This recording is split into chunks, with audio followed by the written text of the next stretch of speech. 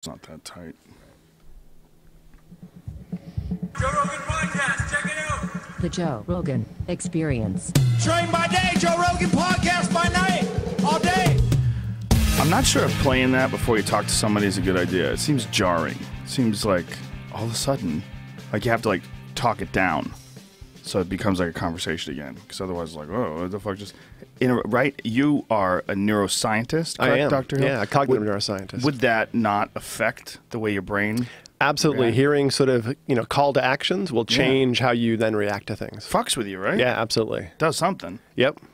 We were talking, Dr. Andrew Hill is on the podcast today, and we were talking before the podcast started. I didn't want to talk to you anymore. I wanted to get you in here and sit you down because you said something really fascinating, that you take people who may have problems with substances, and you, instead of getting them to abstain, you get them to use them responsibly, which is an alien concept in this day and age. Yeah, I mean, this is not terribly common in substance abuse, sort of treatment world. There's a few companies that do it, and one of them is here in Los Angeles, Alternatives, and we will take people that, might have an issue with alcohol, let's say, and the only option is not abstinence for our program. We have moderation options, controlled use options, harm reduction. So someone might come in and say, look, I consider myself an alcoholic, but I want to start drinking again. Or, I'm someone who has been abstinent for a long time and struggles with craving, struggles with, choice. And whenever I slip big. Help me figure out how to not be that guy, how to use responsibly or to not use. So we don't necessarily say you must be a moderate user or you must abstain. We ask clients what they want to do and then help them figure out how to get there. And for many of them, they come to us because we do offer a moderate alcohol use approach.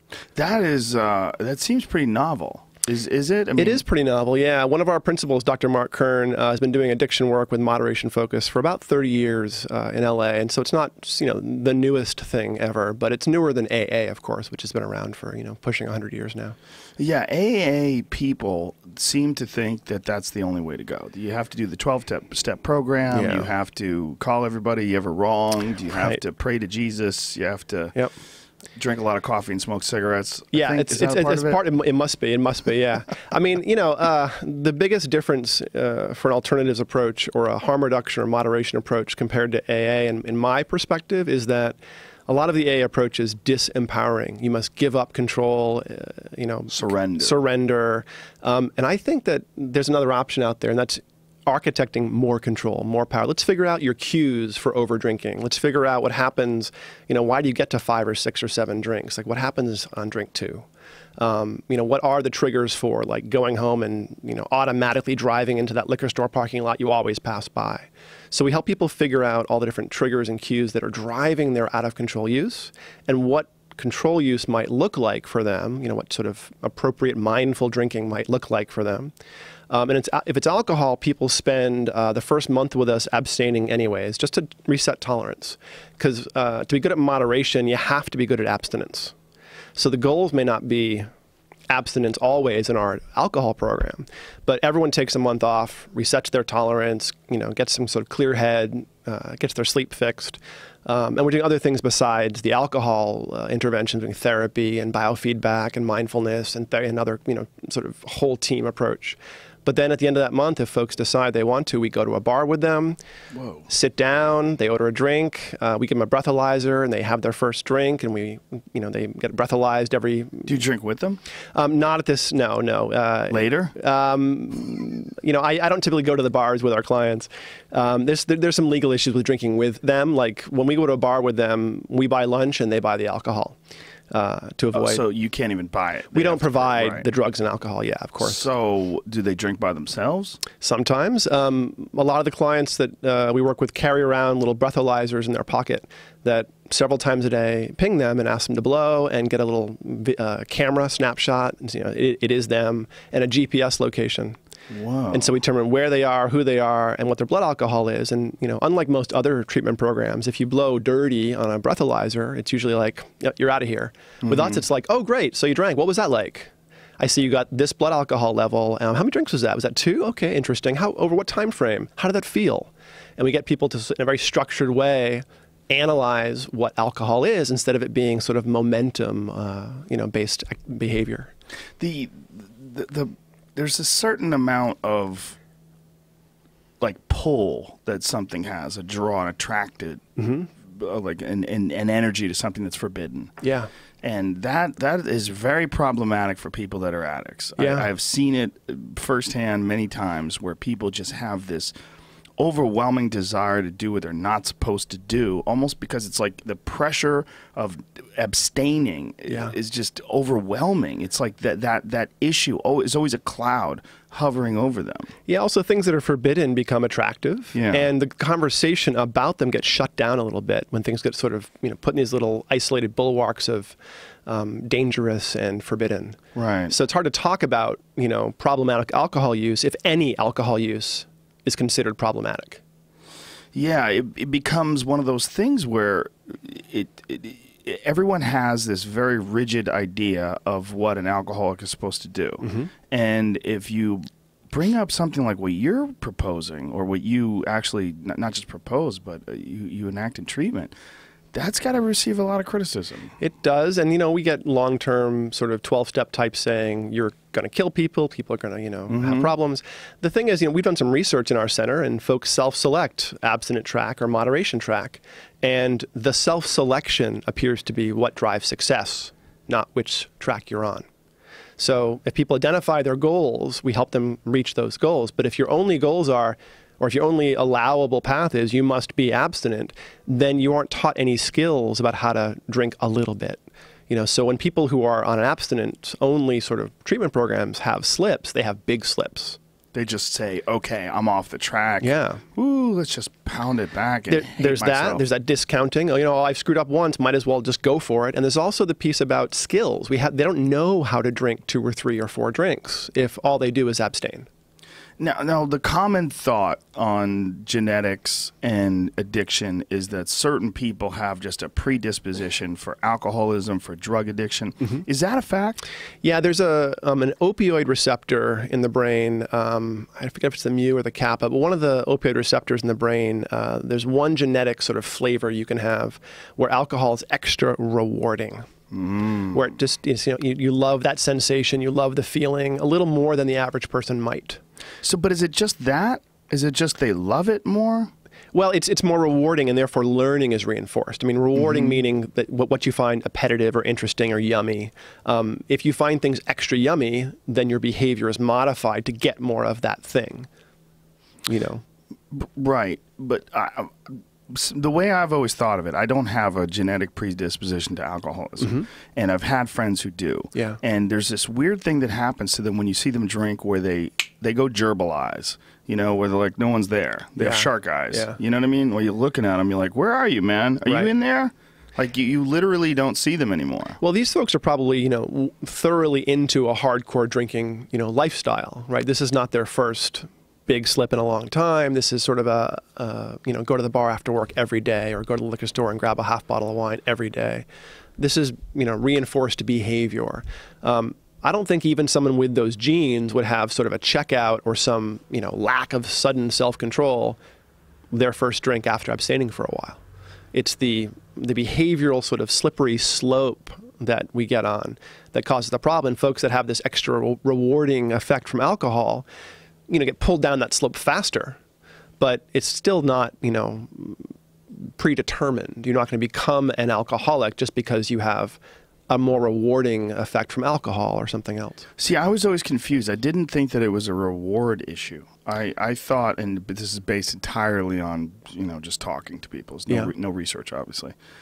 But I always thought it was just something happens to them where they cannot help themselves. Is that just the common way of discussing it because of the 12-step treatment program ideal? Yeah, I think partially there's this idea of, well, you're powerless over alcohol, therefore accept that you're powerless. But a lot of that powerlessness, or I can't control my behavior, is because of the sort of over-learning that comes where behavior is no longer choice. It's almost automatic because you've gotten so rewarded so many times from that behavior that then the behavior becomes reinforced. I mean, all addiction is this way, but all addiction is just learning. It's not some special form of learning. It's just learning. So what you're talking about is people that have learned to lose control.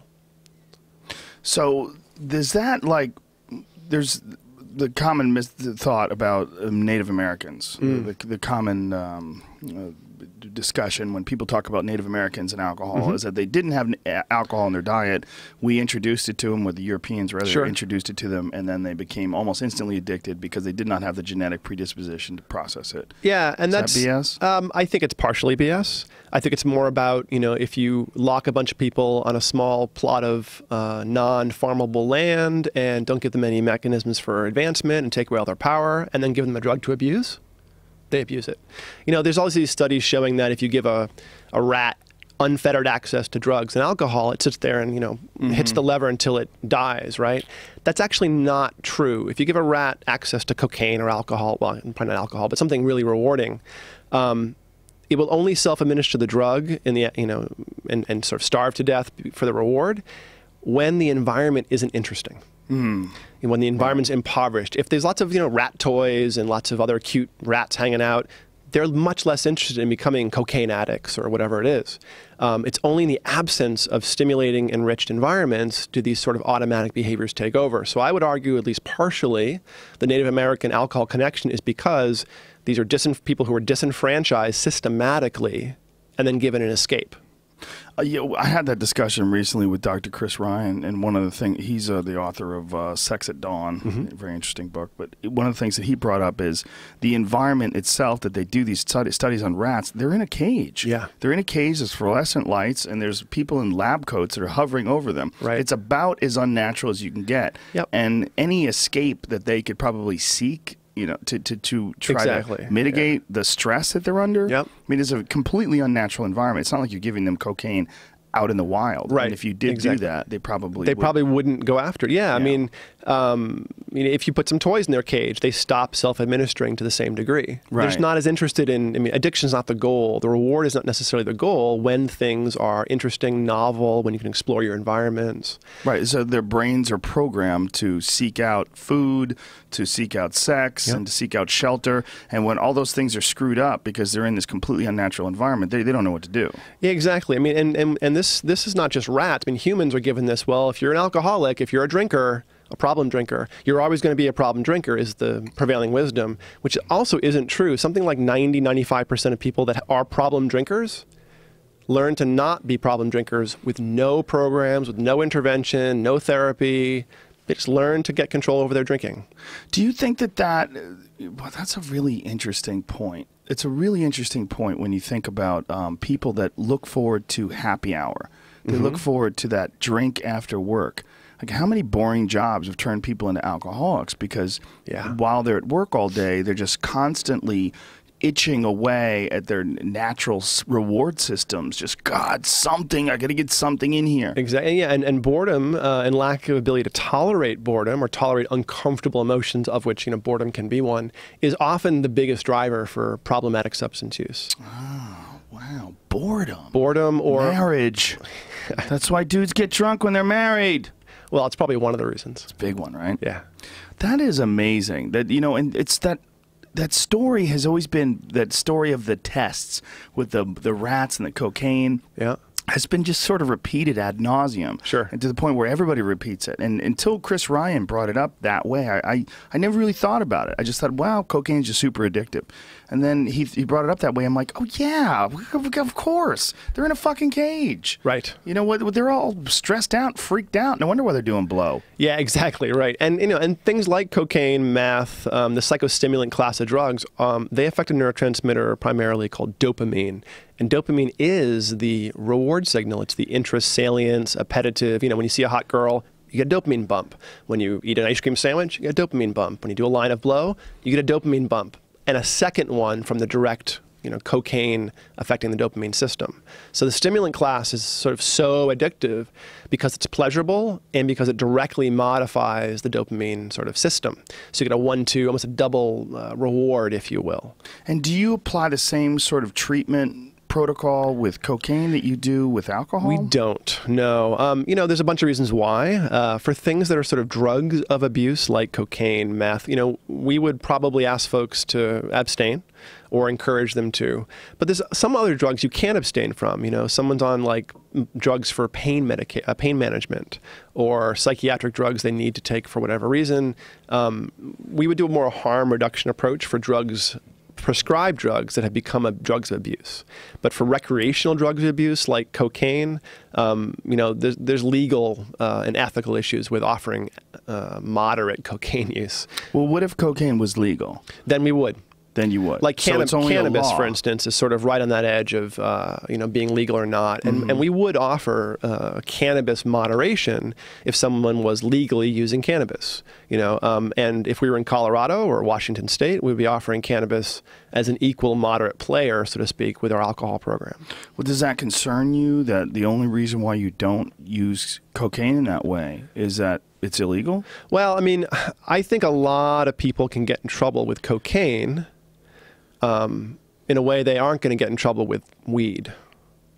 So I think the bar for risk versus harm versus, you know, what we're potentially the cost of failure is much higher for some of these heavier drugs. Right. So we're never going to offer like a heroin moderation program. But isn't you know? alcohol equally bad for you? I mean, when you look at statistics of abuse and the health consequences, alcohol seems to rank right up there with heroin. There are more alcohol abusers. Is that what it is? Than there are heroin abusers. Okay. And That people makes don't abuse heroin from like, you know, age 12 to age 80. Right. At high levels. I mean, people can abuse alcohol their whole lives at high level. And survive. And survive somehow, or, you know, manage. That's not going to be the case with cocaine or heroin or, you know, major opiates or stimulants. Now, when you talk about opiates, of course, in this country today, you consider pills because this is the new form of distribution. Have you ever seen that the documentary, the OxyContin Express? I have not. It is a really fascinating piece that they did, and it actually helped alter the law in Florida because Florida used to have those. You're aware of the whole situation in Florida. Sure. They had pain management centers for folks who don't know. And these pain management centers were essentially one-stop heroin shops. Yeah. They'd give it to you in pill form, but you would go there. There would be a doctor right there.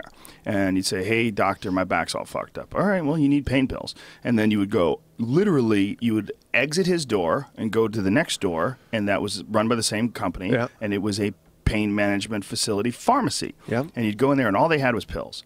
And you would just go and buy OxyContins. And there was all these people waiting outside. Vanguard did the show on it. And it was amazing. It was amazing because they followed people who were hooked on it. They followed people that were hopping from clinic to clinic. And it was just rampant. Florida had some ungodly percentage of people that were prescribed OxyContins. Now, of course, elders are also, I mean, Florida, half the state is elders. And pain management is much, you know, more common. Pain management in the medical sort of space is much more common when you're, you know, 70, 80 years old than it is when you're 30 or 40. It's very important when you say elders that you say age and not Mormons. Yes, People yes. think Not the quorum of 12 or whatever. No, like people 60, 65 and up is what I consider elders. I Yeah. have some friends that are Mormon, and we were over their house, and some elders came over, and they were in their 20s. Yeah. They were. This is Elder John. And this is Elder Wilson. Like, get the fuck out of here! I'm not calling you elder. Yeah, I have a buddy who's a Jack Mormon, you know, a lapsed Mormon, and he's this, you know, 55-year-old guy with dreadlocks down to his ankles, and, you know, musician, and he left the Mormon church, but he was an elder in his like early 20s before he sort of decided it wasn't for him. Yeah, he could have used some heroin. Yeah, Got him maybe. off that early, maybe. So you think that if more people had heroin, you would see health consequences far worse than what they are of alcohol? I do. Yeah, I think it'd be hard for people to abuse high levels of opiates without their life falling apart very quickly. And this is true. I mean, some people get into alcohol and go downhill very fast. Other people get into alcohol and never have a problem with it, even drinking high levels. Well, what concerns me about those pills more than anything else is I've had friends that don't have problems with anything else. Yeah. And they got on pain pills and then boom. Yeah. Including, there's a family member that I have who just got injured at work, got on pills for his back, Yeah. and then gone. Really common story. It's bizarre. It's like something steals who they are. Yeah, and once you're addicted to, pain medication, the doctors won't give it to you forever. So at some point you're getting off the pain medication prescriptions, but you might still be addicted. So you seek, street opiates, and that's sort of the standard story there. So there's an itch that they can't scratch anymore, and it just becomes overwhelming after a while. Yeah, exactly. And is a lot of that the same thing, sort of this psychological pull of something that's forbidden or something that you're not supposed to do? Or is there a physical component to the heroin There's definitely addiction? a physical component to addictions. But, the withdrawal symptoms and addiction's really two things. It's dependence and tolerance. And the tolerance you can get for some drugs very quickly. The dependence might not show up the same way for everybody. But other folks may have dependence, meaning withdrawal symptoms from low amounts. Heroin is fairly addicting. The withdrawal from heroin is brutal. I believe the physiological addiction of nicotine might be greater than heroin, but the withdrawal is not as bad. So the physical withdrawal, the actual aches of your body. Yeah. Carl Hart described, Dr. Carl Hart, I forget the name of his book, but he's been on the podcast before. You remember his book, Jamie?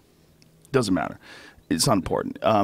He said it was like having a bad flu. He said it's dope very sick. He said it's very overrated as far as the amount of pain you go through. The flu kind of sucks. It does kind of suck, but everyone looks at it as if like it's this horrible bone aching. Like I've never done OxyContin, so I don't know. I've never done heroin, so I'm just guessing. Well, think about what the opiate system does endogenously, naturally in your body. It helps you not feel pain. It helps reduce pain and inflammation.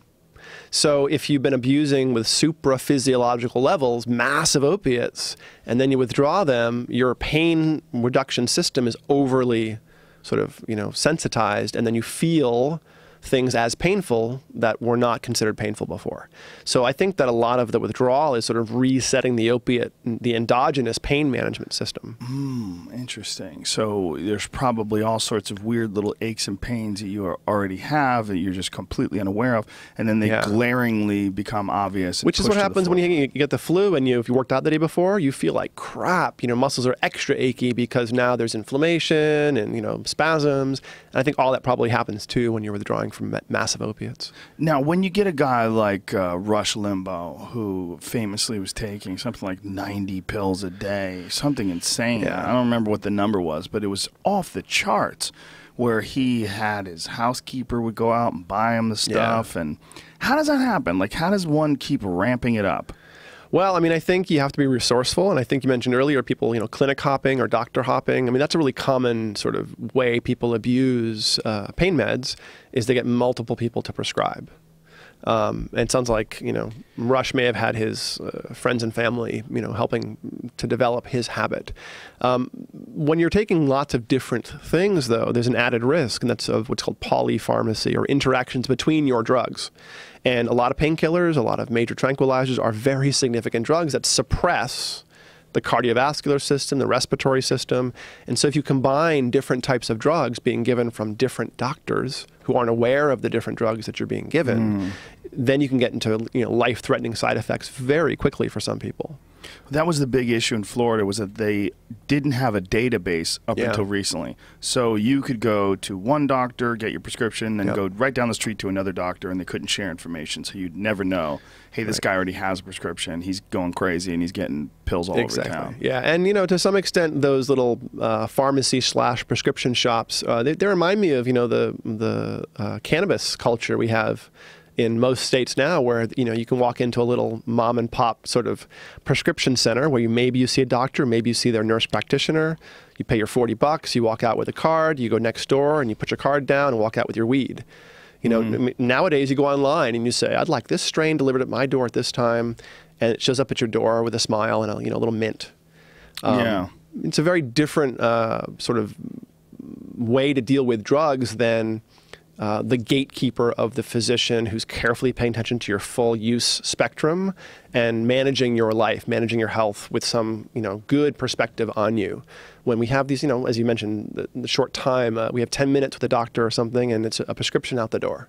Yeah, well, the cannabis one is kind of a joke because although there are people, I know people that use it for health reasons, the vast majority are juking the system.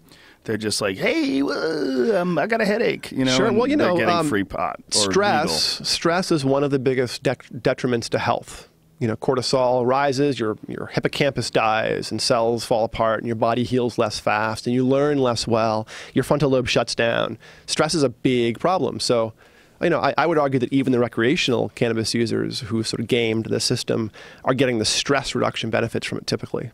Oh, no, I would agree with you, most certainly. I also think that life itself is a disease and that you need a drug to treat life itself. Yeah, maybe a desirable difficulty. It's just ridiculous. The pressures of the average 9-to-5 existence plus traffic, commute, bills, family is overwhelming. I don't believe that our bodies are designed for this, and I think that any means that you can without completely destroying your body and mitigating whatever pressures and stresses you're under, I'm all for it. I think aspirin should be legal. Yep. I'm a big fan of almost everything being legal. Sure. But I think that some folks are going to have a much harder time with certain substances than others. Yeah, and that's individual variability as part of it, the genetics you show up with. It's also things like your environment, what you see used, how you use, why you use. Are you using because you want to feel comfortable or euphoric or have some good time or watch a movie and find it extra interesting?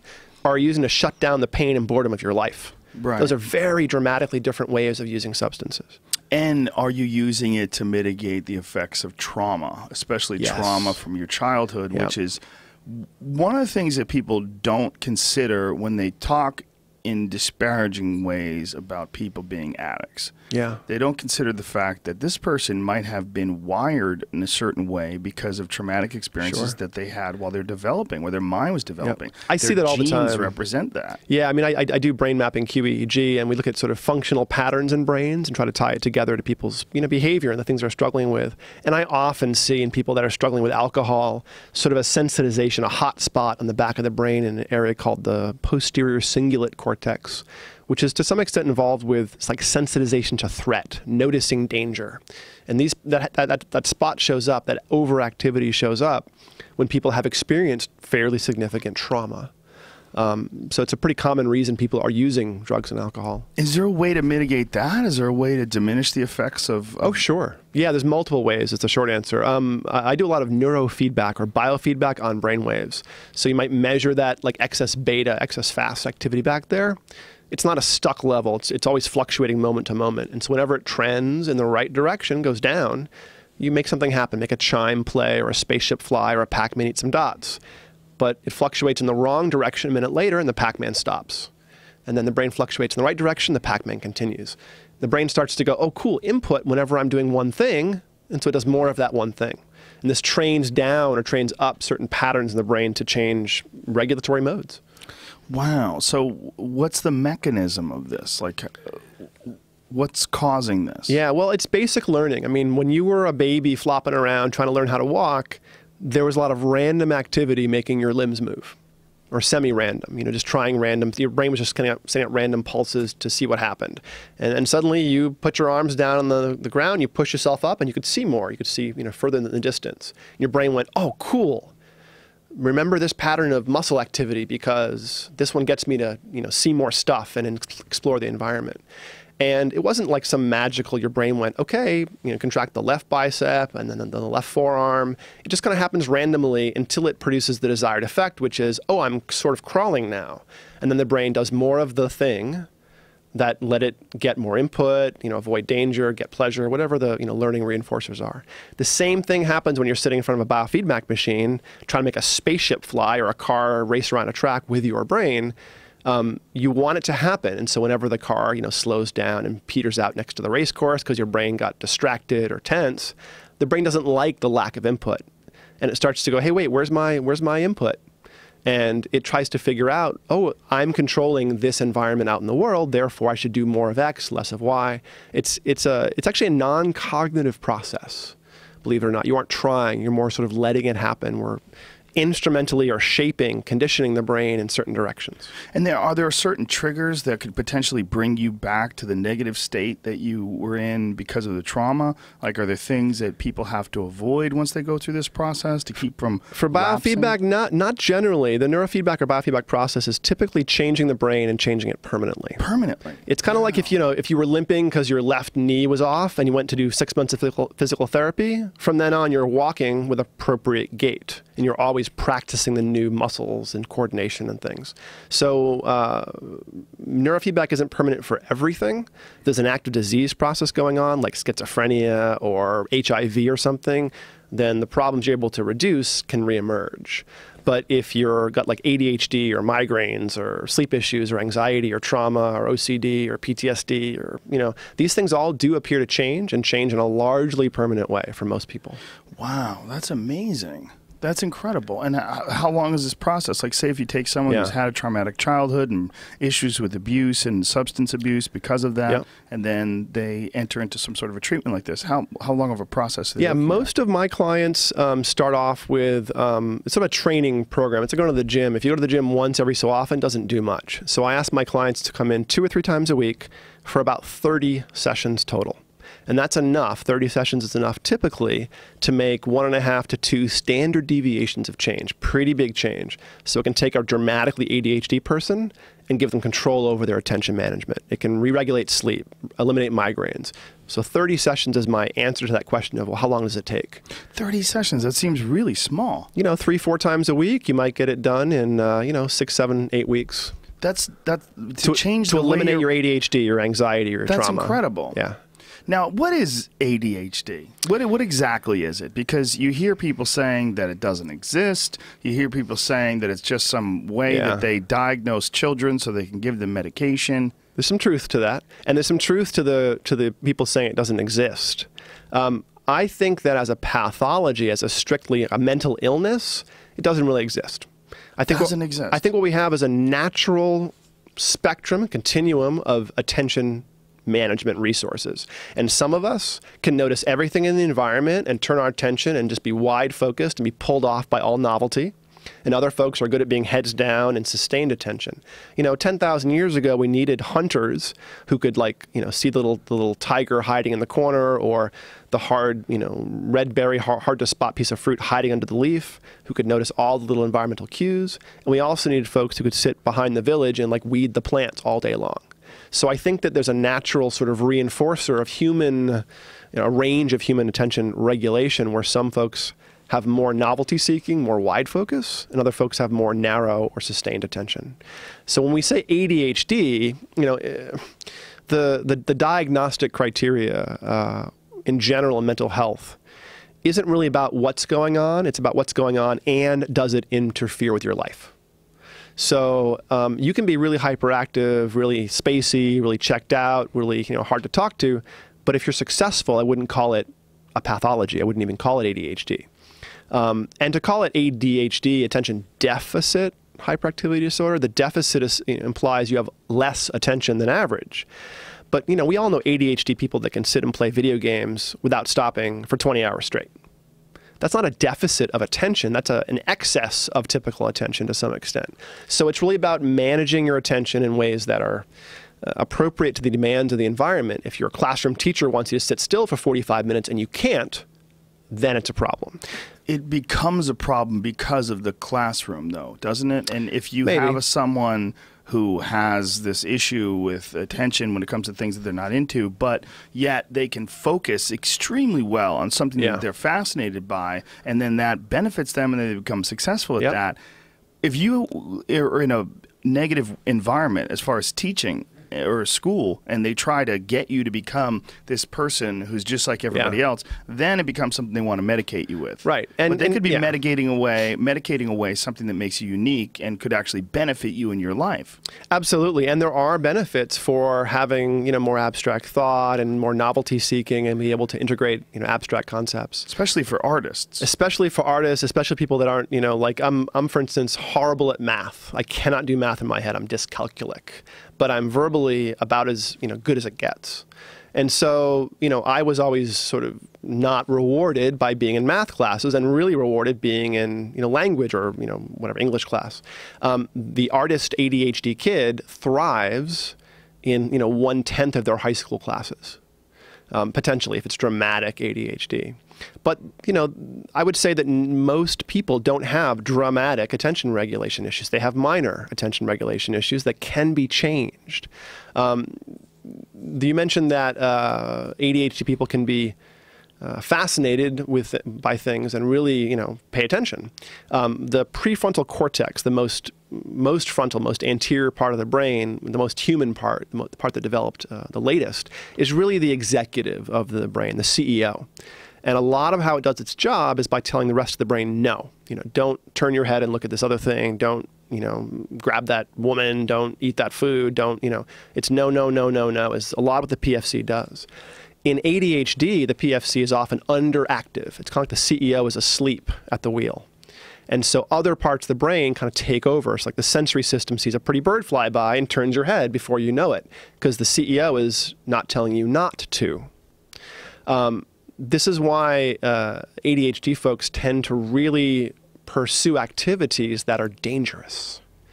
Skydiving, motorcycle riding, taking drugs, risky sex, because anything risky, challenging, dangerous lights up the PFC and really turns it on and activates it in a way that most ADHD people don't experience most of the time. This is why if you have an ADHD kid, they train parents to yell at them to create the conflict that then produces a more active prefrontal cortex. They train parents to yell at them. Yeah, without even knowing it. They train people around them to create conflict with them, because being yelled at, being punished, being engaged aggressively lights up the prefrontal cortex. So they do behavior, or they engage in behavior that will cause people to yell at them subconsciously. To get the reward of having a feeling alive, a feeling on. Whoa. Whoa, that's freaky. Now, when you're dealing with people that have such an incredible amount of variation, the variation between human beings and personalities, and you're sticking them in a classroom, and you're forcing them to adhere to some sort of a program that was designed by someone who's never going to meet them. And it's the same for everyone across the state. Like Common Core or something, something along those lines. How damaging is that for someone's education? I mean, it seems to me that, like, it just seems that that sort of pressure to conform is going to be met with resistance. Yeah, and of course it will. And the more unusual you are, the harder it will be to conform. But I would say for most people, you're still getting basic skills, even in these sort of homogenized programs. And is there some benefit from just dealing with this homogenization, dealing with the boarding, the curriculum, that they're forcing upon you, just to get just some sort of stress management benefits? I mean, it's certainly people management. You can't teach every individual kid one-on-one.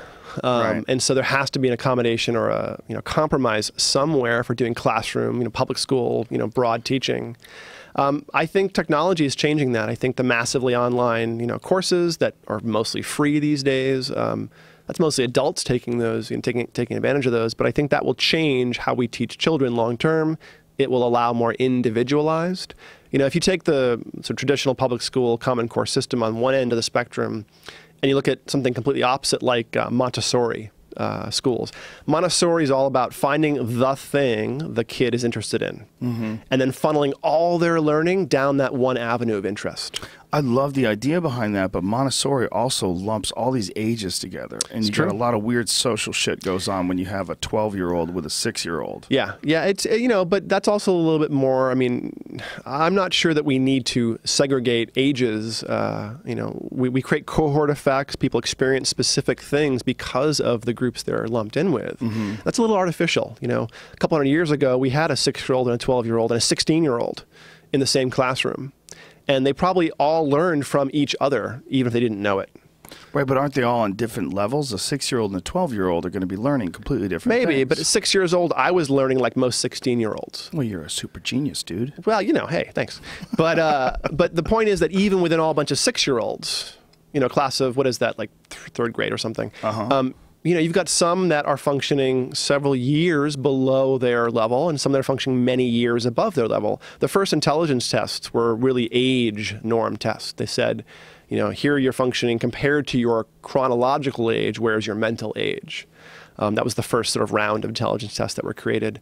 It was all about age, developmental age versus chronological age. But it would seem to me that it would be incredibly different. I'm not that aware of the Montessori system other than friends that have kids in it that have complaints. But I would think that the variability would be so large that if you have a classroom of 20, 30 kids, how are you going to pay attention to each kid's needs? You're going to have multiple teachers. You do. And in Montessori, you tend to have smaller classroom sizes with more teachers, teachers' aides, Montessori assistants. In a public school, you might have one teacher for 35 kids, if you're lucky. If you're lucky. And in a Montessori program with 25 or 30 kids, you probably have 4 or 5 adults in the room. Knowing what you know about the mind and the development of the mind, is the current state of education, public education in this country, is that one of the more frustrating things that you have to consider? Not really. I mean, people learn so many different ways, and I also don't think that learning stops when you're out of school. So I think that the role of public education should be to do as much as possible for as many people as possible. But, the people at either of the extremes are never going to be well served. People that are struggling or people that are advanced are never going to be well served by general public education, while it's this sort of 1 to 35, 1 to 40 ratio. Right, but that was the point. Why is it 1 to 35, 1 to 40? And why does it receive such poor funding? And why do teachers receive such little respect? I mean, I'm a teacher. I teach at UCLA, and, we get paid adequately as a lecturer. That's a college. It's a college. But even at that level, the pay is not all that dramatically amazing. I feel like, like maybe you're implying that we should be paying people, shaping our young people's minds a lot and treasuring their roles. Yeah, it should be a huge honor. Yeah, we don't have that. We don't tend to have a lot of traditional mechanisms left in our sort of modern Western culture. We don't look at coming of age or differences. I mean, women have an obvious coming of age thing that happens between like 9 and 13. There's a physiologic change, so it's obvious. Boys don't have that. And so, 1,000 years ago, when we hit 13 years old, we were, made men. There was some ritual. We hunted a boar, who knows, got a tattoo.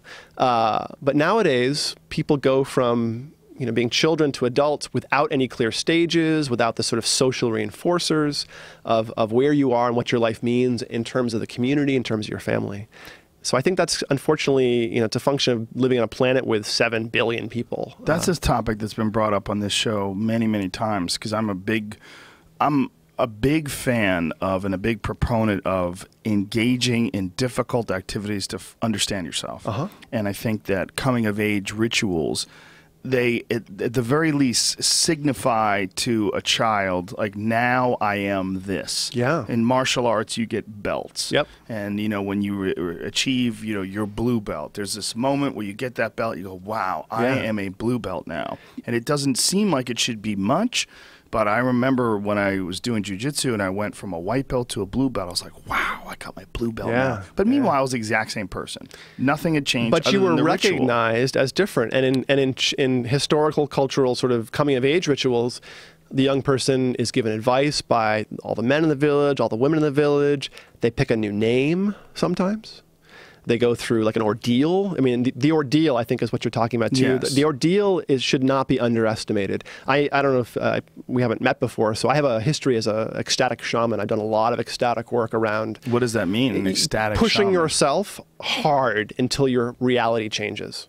Mercedes Eliade, the sort of guy who defined shamanism, defined it as, ordinary reality is what we all have. And if you push yourself hard enough through any mechanism you can think of, eventually your reality breaks and you have other insight, other knowledge, other ways of, understanding the world. And so for me, it's been things like, dance all night long, or drumming, or, other things as well. But the idea is to push yourself until you get out of your own way, until your monkey mind breaks down, until you leave that behind. So as a shaman, you would lead people in these dance marathons? Sure, or just do it myself. I mean, I'm a West African drummer as well, so I'm often What does that mean? It means I drum for dance classes. I drum for, you know, people dancing all night long around a fire until they flop on the ground speaking in tongues. The idea is to give yourself a chance so you can change your reality. So you're looking at this, though, from the point of view of a neuroscientist instead of a crazy hippie. Well, I was a crazy hippie before I was a neuroscientist. You know, you can't tell, but I have about as much ink as you do. And so I have a How could that be possible when I see your forearms? Well, you know, it's all over your back and chest. Exactly. What do you got, like flowers and? No, it's all Celtic. Keep on trucking? It's all Celtic and really, yeah. But you know, I grew up as like on the East Coast as a hard-nosed, you know, East Coaster, and I found this world of being a, you know, sort of shaman, if you will.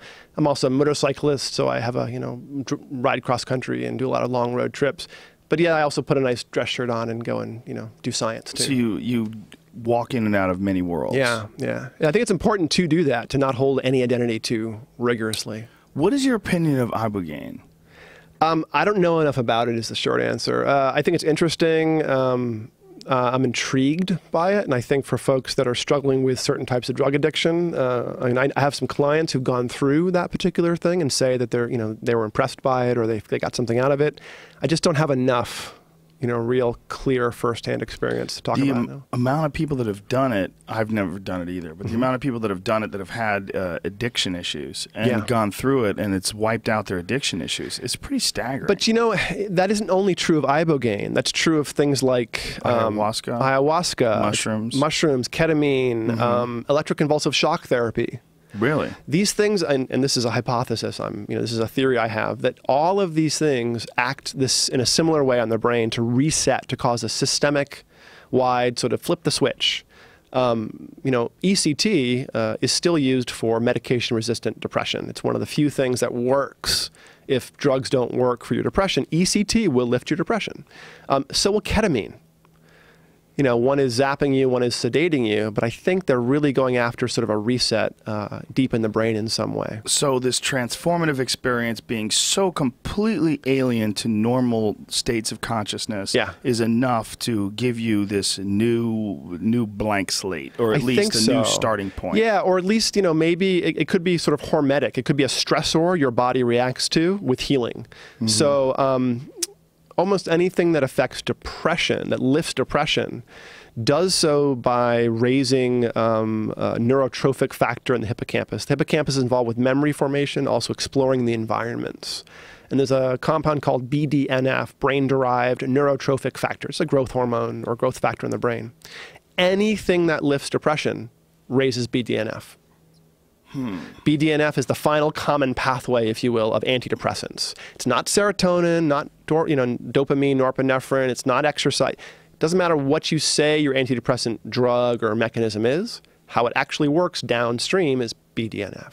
Oh, that's fascinating. I'm really glad you brought up the expression depression. Yeah. Because I don't suffer from depression. I've had many close friends who do. Sure. And I've always been concerned or confused or curious as to what causes it. Is it an environmental issue? Is it a biological issue? Is it a combination of the two? Yeah. Because I've had friends whose lives were not going well. Their career wasn't going well. Their romantic life wasn't going well. And they were, quote unquote, depressed. Right. Then their career turned around, their romantic life turned around, and they were no longer depressed. Yeah. And so I've always wondered how much of this idea that we have of someone being sick is just based on the input that you're getting from your environment, whether or not you're getting positive feedback. If you're in love, you feel great. You know, you're with someone you care to be with. If you have a job that's awesome, you get excited to go to work. All these things are good. You're doing well. You don't have to worry about your bills. You're in a rewarding relationship where you feel supported and loved. You don't have this feeling all the time of being lonely or being left out. How much of that is an environmental issue? Yeah. How much of that is just your brain is lacking a certain amount of pills? And how many people are medicated because their environment is shitty? Yeah. And so instead of giving you the impetus to change and alter your environment to benefit you, you're instead given a pill that makes your environment tolerable. Yeah, it's a really complex question. There's a few things to think about. One is things like depression or anxiety aren't always bad. You know, there's often a good reason to be sad or a good reason to be tense. You know, like if your spouse dies, you're going to be depressed. You know, you have an exogenous, an outside cause for your depression. You lose your job, you know, your bank account's empty. There's lots of good reasons to be stressed and to have sort of negative emotional reactions to those things. Anxiety is the same way. If you're being chased by a tiger, you better be anxious. You better run. When someone's life becomes less stressful, you're right, some people become not depressed anymore. And that's, I would consider that like a low-key form of depression if they just get a little bit depressed or depressed because of exogenous, you know, life things. All the diagnostic criteria for depression suggest that you need to have all these symptoms for many weeks. I think it's 2 or 3 weeks minimum across more than one domain of your life. So it's not simply being sad for a few weeks because of a bad thing that happened to you. It's what happens with how your emotional regulation gets changed by that or turns into a problem. So there are many people, their lives get better, they get a new job, they have things perk up, and they don't become non-depressed. They stay depressed. They stay maybe just anhedonic. They can't experience joy for something from their life, or they experience more subtle swings of mood than full-blown depression. But depression can last even in the face of your life being awesome. How long has it been that we have diagnosed this idea of depression? I mean, for the longest time. How long? Like how many decades? Several, certainly. I mean, 2 or 3. More than that. Yeah, I would say that major depression. I mean, I'm not actually sure when it crept into the DSM. The whole issue of diagnosis is a very thorny issue, anyways. The DSM was not really developed. The Diagnostic and Statistical Manual, which is what psychologists and psychiatrists use for diagnoses, was not really developed to help with diagnoses. It was developed to help with insurance companies. It's kind of like the BMI. The BMI for you and me would say we're overweight, if not obese, because we're pretty beefy guys. But I'm not obese at 180 pounds. Right. But if my body fat was higher, muscle mass was lower, I would be.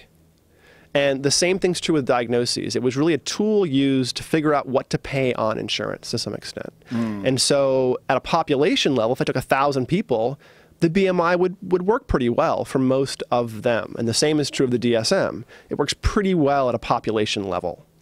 But when you drill down to the individual, sometimes their symptoms don't fit the DSM, or how long they've had symptoms for, or the course of their disease doesn't really totally fit.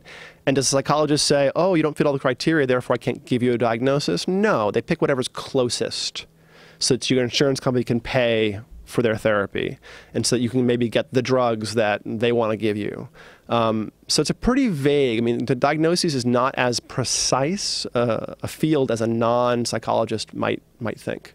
I love that you use that term disease, because that's what I wanted to bring up, because that's what it's referred to as Depression? A disease. Yeah, depression is a disease. Yeah. And you hear it all the time. And you hear it oftentimes in commercials that are selling drugs, and that really concerns me, because I'm like, well, you might be giving someone the green light to take a pill, and it takes away the power from them, takes away the power to change your life, to alter your life for the better, because you've got this horrible scenario in your life, horrible situation, circumstances, whatever, they're leading you to feel like shit all the time. And someone's coming along and saying, hey, man, you don't need to get a better job. You're depressed. Right.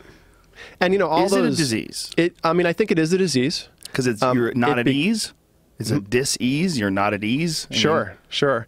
I think it can become a disease. It can become entrenched and become stuck in that mode. And that's when it's a big problem.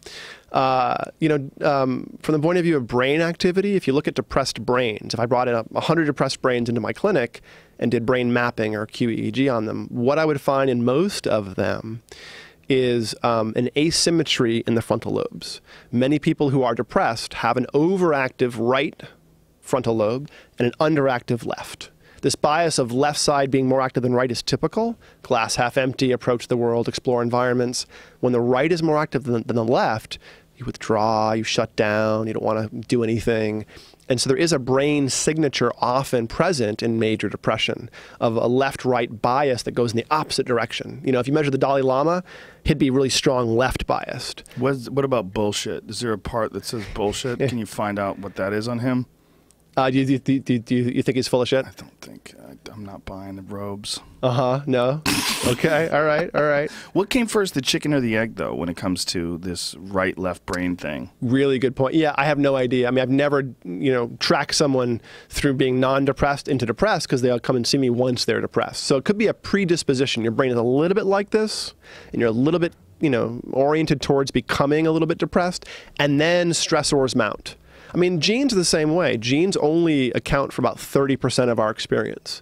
And 70% of our experience is how the environment interacts with us. And the same is true of anything else that's cognitive or psychological. You may have a slight tendency towards a depressed brain, right front dominance. But unless your life becomes sucky or things really build up or you feel unsafe or unmet or fed or something else, you might not ever develop the depression patterns that really you get stuck in.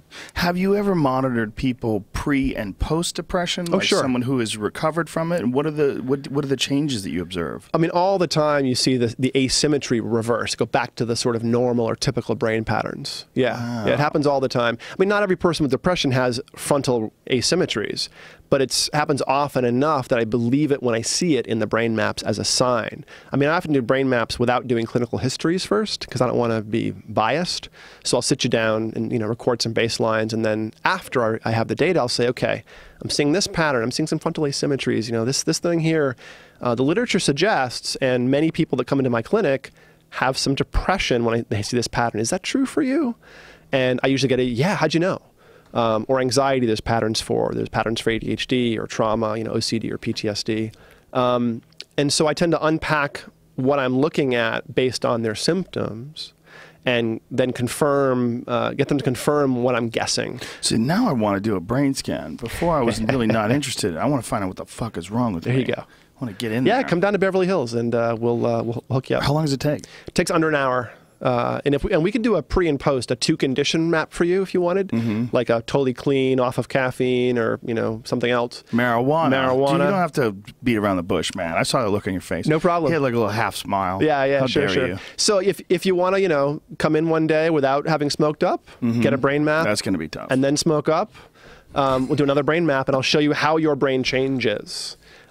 And here's something interesting. The brain mapping is the assessment process. We often do the neurofeedback or the training process. Neurofeedback seems to reset tolerance to cannabis in a few days. Neurofeedback meaning? Biofeedback on brainwaves. Biofeedback on brainwaves meaning? What does that mean? Meaning a training up or down specific, like making your brain make more beta and less theta, which is an attentive, focused, calm state. And how would you do that? So I would stick an electrode to the top of your head and measure the amount of, let's say, theta. And theta is a brainwave that when it goes up, you're distracted, impulsive, checked out. When it goes down, you're focused. And it's going to fluctuate moment to moment because you aren't making a static amount of this brainwave. You're making, the amount your environment and your internal environment demands. And so whenever it tends to trend down, maybe I'll have you play one of your podcasts and the volume of your podcast will go up whenever your theta goes down. Whenever your theta goes back up, the volume drops. And so your brain goes, hey, wait, I was listening to that, interesting guy. And over over half an hour, you might have several hundred of these resuming of feedback, of rewards. And that can be something like an audio or a video. It can be a spaceship flying. It doesn't seem to matter how we reward the brain when training, just when we yoke the rewards to some parameter that's changing in your brain. And by just stimulating various areas on the scalp. Just measuring areas. Just measuring areas. Yeah, the stimulus, the feedback is actually coming in your eyes and ears. Music, video, animations. But then, when your brain trends or drifts in the wrong direction, the game stops, the music stops, the podcast audio drops, whatever it is you're playing with on the computers. And it causes your mind to want to get it back. Your brain, it's lower level than your mind. Yeah. Okay, we'll define the difference. What's the difference? The mind is what you're aware of, I would say. And this is a more core, low level. I mean, this process of biofeedback was discovered in the late 60s on cats. Cats are notoriously bad instruction followers, right? Those fuckers. Right. So you're never going to, this is not a cognitive process. Cats didn't try to make, in this case, cats got a dropper of milk. Whenever their brainwaves went up in one direction, milk came out of a dropper. And they learned over time to produce more of this brainwave that gave them a milk dropper. Oh, fascinating. And then 6 months, this one experiment that Dr. Barry Sturman did in the late 60s, 6 months later, he pulled a bunch of cats out of his subject pool to do a rocket fuel exposure experiment. NASA had said, hey, look, our astronauts are getting really sick. They're getting nauseous. How dangerous is this, hydrazine stuff we're using as rocket fuel? Could you please expose a bunch of animals to it and see, how much it takes to kill them? Or what the dose response curve is. And so Dr. Sturman at UCLA in the late 60s was exposing cats to increasing levels of rocket fuel vapors and found that a little bit, they panted, a little more they stumbled, a little more they cried, and then like seizure, coma, death. This nice linear, with increasing dose. Except of the cats he was using, a certain subset, like 6 of 30 or something, refused to have seizures. And the whole curve of unstable brain was pushed to the right. Couldn't figure out why until he realized, oh, wait a minute, I used these same 6 cats in a previous experiment to increase their brain waves. In this one brainwave that I thought was a nice target to go after, it turns out that brainwave is the anti-seizure brainwave. When you train it up, you have dramatically decreased seizure activity in the brain. And so he found this, this brainwave was sort of meta-stable in encouraging brain activity. And his lab manager at the time was a medication uncontrolled epileptic, having like tens of seizures a month, which is basically a death sentence. Your brain will, Swiss cheese over time, and you'll have major, major long-term problems. And she demanded he build her a biofeedback machine to train up this brainwave. And over the next year or two, they did some training, and after a couple of years, she went off all meds and was seizure-free. Whoa, that's crazy. And about that time, Barry Sturman's funding was all pulled. Really? He submitted a paper to Epilepsia, the journal, and suddenly his government funding all vanished. So the conspiracy theorist, ideas start to mount when you think about, the late 60s and big drug companies not wanting a non-drug intervention for epilepsy out there. Now, what is the current protocol on this stuff today? I mean, how many people are using this kind of treatment to deal with epilepsy? I'm not sure, actually. I'm not an epileptologist. I've had a few folks come through my center who do have seizures, and I've reduced them. But I'm not sure of the numbers of epileptologists out there using it.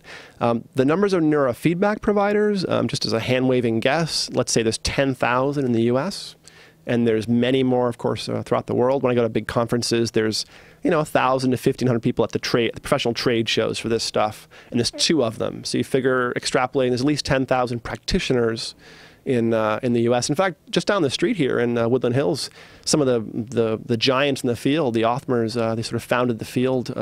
Soon after Sturman made these discoveries, the Othmers at EEG Info launched sort of the field of neurofeedback for clinicians. They built software and hardware for many years for clinicians to use.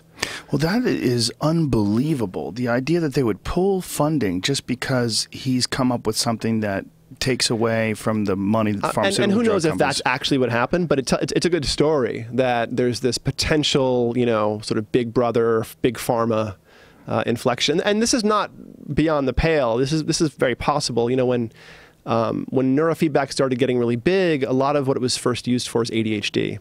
It's sort of the magic bullet for ADHD. It's called the 20-hour solution for ADHD. When this was starting to really be used maybe 15, 20 years ago, a couple of the big drug companies were paying scientists to go to CHAD meetings, the ADHD support group meetings, and say, nope, neurofeedback doesn't work. Whoa. They were being paid by the drug companies to go and anti-shill for anti-neurofeedback. Well, we find that today with marijuana. We find that today with pharmaceutical companies paying people to talk badly and not just that, but testify about the negative aspects of cannabis, and then you find out they're being paid by pharmaceutical companies hundreds of thousands of dollars. Yeah, man, when did money get in so deep into not only medicine but politics? I mean, when you and I were kids, this wasn't like this, was it? I don't know. I mean, I wasn't paying attention as a 10-year-old. But yeah, I don't think we were as aware, or maybe it just wasn't as transparent. Just now we're aware information, being everywhere wasn't really there in the 70s the way it is now, right? So Right. Well, all the Nixon studies, Nixon funded a bunch, the Nixon administration funded a bunch of studies trying to find the negative aspects of cannabis, and they found so many positive. Yeah. Not just failed, found so many positive things they had to bury. Yep. Yeah. And yeah. we're dealing with that today. I mean, today you still have, there was this horrible story, a horrible video of the head of the DEA having a conversation with someone in Congress where the guy is breaking it down to her, saying, what is worse? Is cannabis as bad as meth? And she's like, well, they're both bad and they're both bad. Okay, what has a more negative health risks? Is it cannabis or is it meth? Yeah, and she won't do it. She won't do it because it's an ideology. It's she's got a very specific pattern of thinking and speaking that she's supposed to engage in, and she won't vary. She won't deviate. Yeah, and there's not, unfortunately, there's not a lot of good research out there. I mean, I'm putting together a cannabis study with my lead tech at Alternatives, and we're going through a literature review trying to figure out what the state of the literature is. And I'm looking at brain activity. So my questions are things like, well, how long is it active in your brain, and what are the brain changes that cannabis produces? And we're looking at studies from the 70s and some of them in the 80s, and little footnotes and methodologies say, okay, the THC concentration in this study is 2%, 2.5%, 2.1%, whatever. And nowadays, the stuff being delivered to your door from the collective is 20%, 23%, 25%. So cannabis has gotten 10 times as strong since our parents were, Well, that's all just dirt weed, though. There was a study that they did recently. They said that they got a hold of some marijuana from the 1960s and 70s, and the variation was between 2 to 5% for shitty weed, but as high as 15% for what they called Acapulco Gold. Right, sure, or Sensimilia. That's what the old timers used to call the good kind weed. bud. That's what they call it, yeah. But so that means that the good weed of today and the great weed of then are pretty similar. But the great weed of today is some next level shit. And all the scientists and the average, squares in the late 60s didn't have access to the Acapulco Gold. How did they not? The scientists? Well, I mean, all the studies were done on low potency compared to today, low potency weed. So I'm not sure why they didn't have access to it, but they were all using 2-3%. They're probably worried about the man. Everybody was scared of, giving them the good weed. Yeah, probably. They didn't know anybody. But today, you're dealing with these botanists that are going deep, and I've heard as many as 30 to 35%. Wow, I've never seen that. I'm not sure I'd want that. It's a little too much. It's right here. Wow, 35? Wow. That's it. A little too much. Is it oil? Blow your fucking head off. Wow. No, that's just some crazy weed that these guys have put together. 30%'s a lot. I mean, I've given it to people that are from out of town, and they don't function well on it. No. It hits them in a very strange... It's funny to watch. Do you do it during your podcast? It's kind of cruel. I've done it. Wow. Not cruel. They ask for it. You know? They want to see what's up. But the real issue is... really that it's just, what are you used to? Yeah. I mean, if you're used to this 34% THC, you take one hit and you're good. Right. It's like alcohol. I mean, is stronger alcohol a problem? No, not really. We know that whiskey is stronger than wine. We know that. So you drink a large glass of wine, you're fine. You don't drink a large glass of whiskey. Right. But it's harder to, it's easier to get into trouble with whiskey than beer. Sure. Because the momentum has, faster consequences. Yes, that's a very good point. So marijuana is the same thing. And I mentioned that I eliminate tolerance to marijuana. In the first week of training, people's tolerance is gone, like just gone. And I work with people that are often like, yeah, man, I'm professional. I know what I'm doing. Shut up. Mm-hmm. Okay, well, just be really careful. No, I'm good. I've been smoking for 25 years. How does this tolerance get minimized? I'm not sure what the mechanism is. I just know that it's a real effect. Because people come back the next day and like, yeah, man, I smoked up and I stared at the ceiling all night. I couldn't get out of the couch and I was drooling during dinner, couldn't talk to my wife. What did you do to me? It's like it's like giving a giant blunt to a high school kid who's never seen weed. Wow. It's a multiple on the dose effect in some way. Does it deal with the effects of it from eating it as well as smoking it, or is it only smoking it? It must be this. It must be both. I haven't actually rigorously examined the differences, but it must be both.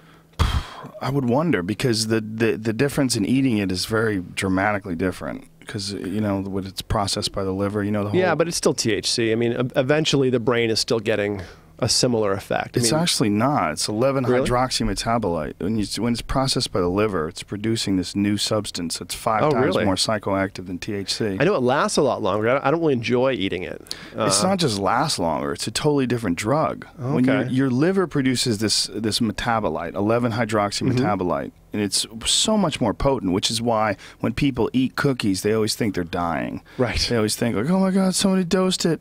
Like, if you see, I'm sure you've probably heard of this. There's a hilarious 911 call where these cops had stolen weed from these kids and made brownies with it. And then they eat the brownies and they call 911 and they're like, time's going by really slow. I think we're dead. You've never heard it? No. It's hilarious. Oh my God, that's funny. You should pull it up, Jamie, because everyone should hear this because it's so fucking stupid. It just shows you that cops are just people, and the idea that you could give these people. Is this over a 911 call? He wants to know why no charges have been filed against a police officer who admits to confiscating marijuana from suspects and then baking it in brownies.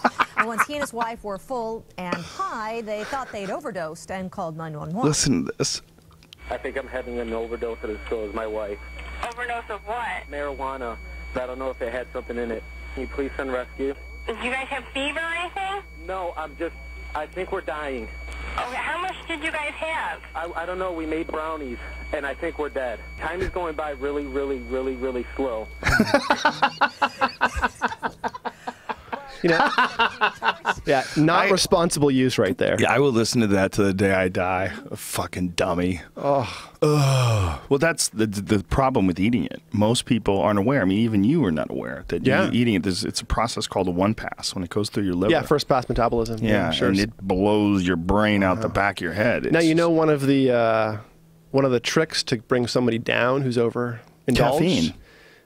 Ibuprofen. Really? Yeah, ibuprofen seems to take the edge off of weed. So do nootropics. But ibuprofen specifically seems to reduce the memory impairments you get when you smoke. That's fascinating. The short-term memory impairment. And potentially long-term learning memory as well. What about the actual feeling of being high? Does it mitigate that? Just a tiny bit can take the edge off. Like, I've had friends that have, oh my God, I'm dying. I've, done too much. I've eaten 3 cookies, whatever. And, well, here's some ibuprofen. And 20 minutes later, okay, thank you. What do you give them, like 800 milligrams? Like 400. 400. Yeah. And I hear there's a new trend in college students studying with 200 milligrams of ibuprofen and a bong hit.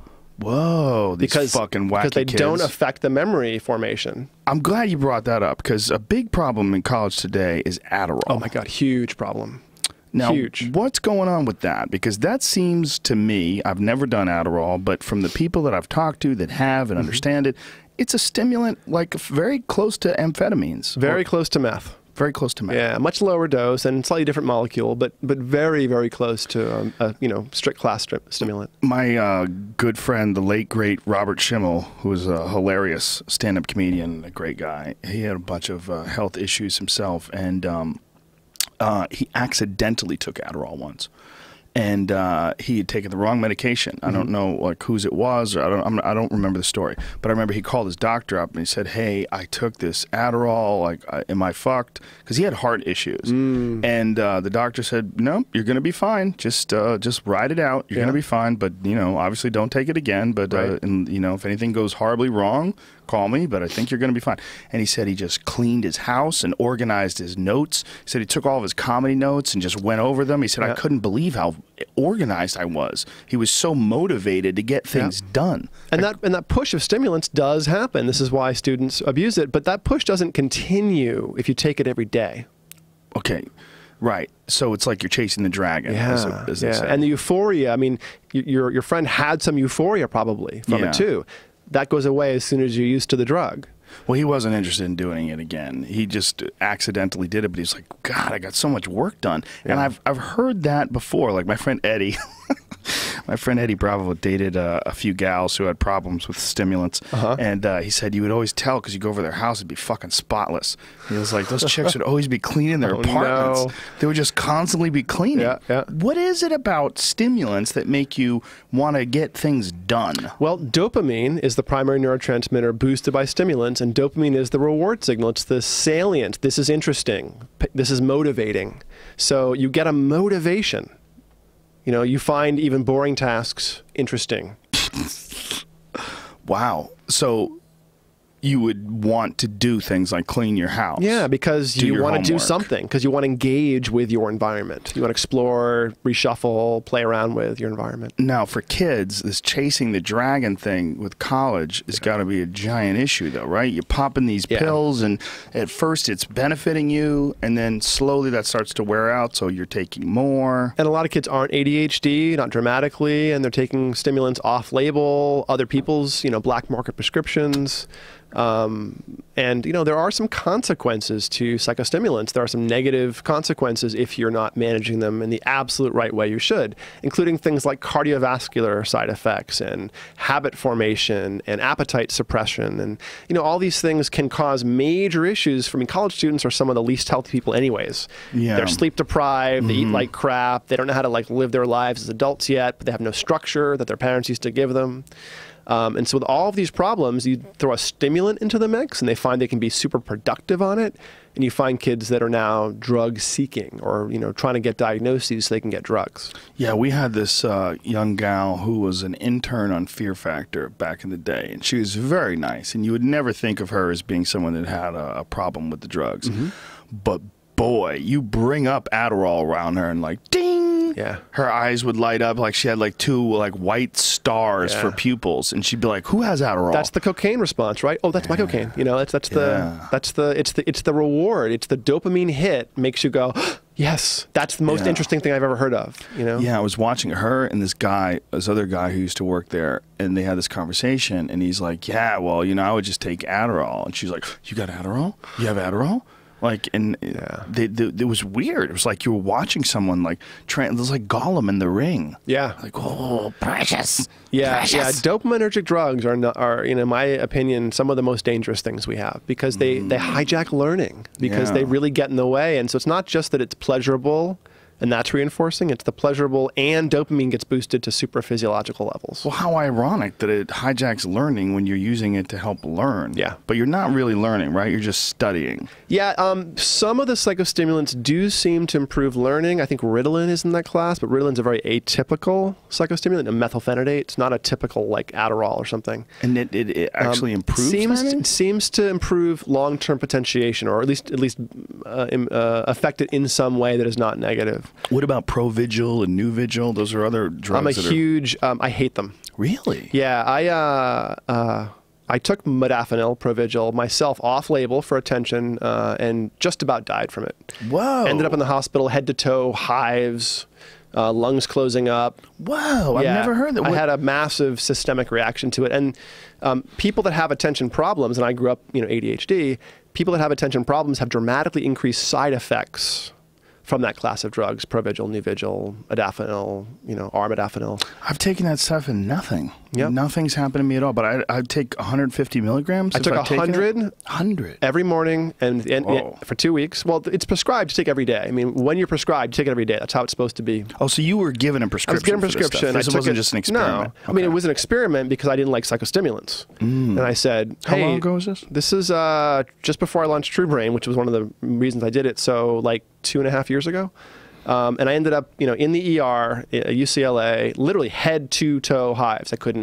Wow. I was miserable for about 3.5 weeks. Whoa! And what they said eventually was it was something called erythema multiforme minor, and there's a major form that's called Stevens-Johnson syndrome, and that's where your skin peels off. Whoa, dude! So I luckily didn't have that major version, but I was still incredibly miserable, and my lungs were having major issues. So I just about died from modafinil. I've heard many people that are terrified of that stuff, but they couldn't figure out a reason why. And yours is the first real legitimate. Well, it boosts brain histamine, and histamine is like a master neurotransmitter, and all the other neurotransmitters can be modulated by it. So you raise histamine, you raise dopamine, raise histamine, you raise serotonin.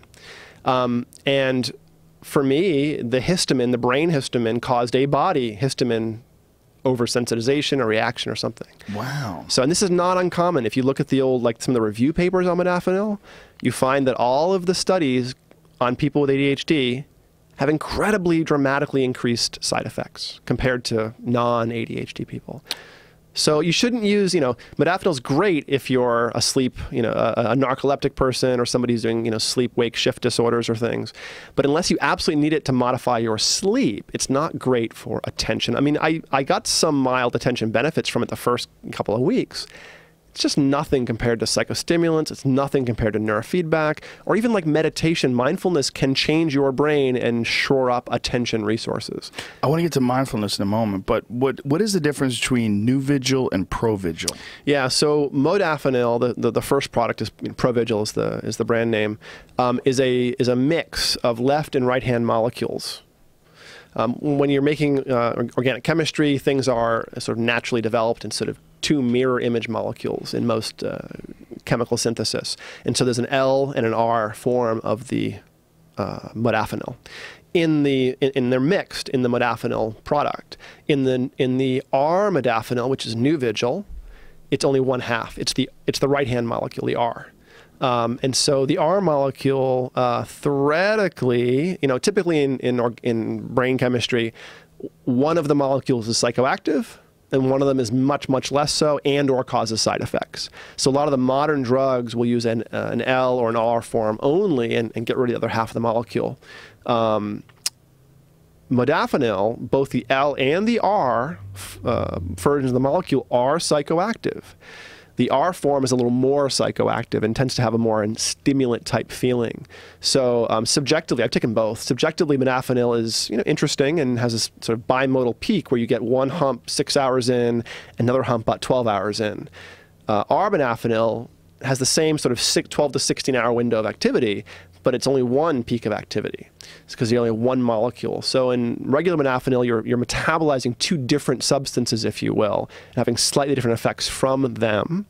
And the R modafinil is only 1/2 of the molecule, or of the mix of molecules you would get. I've only tried NuVigil. I haven't tried ProVigil, but Yeah. I've done it many times when I'm tired. So ProVigil will be a little bit less stimulating, and you might have some additional effects from it that are not NuVigil or ProVigil? Pro is the mix of L and R.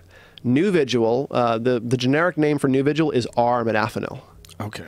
AR modafinil, but it's the letter R. You can think of it that way for the right-hand molecule. So that's the more discrete, theoretically fewer side effects. It's a bit stronger in some ways.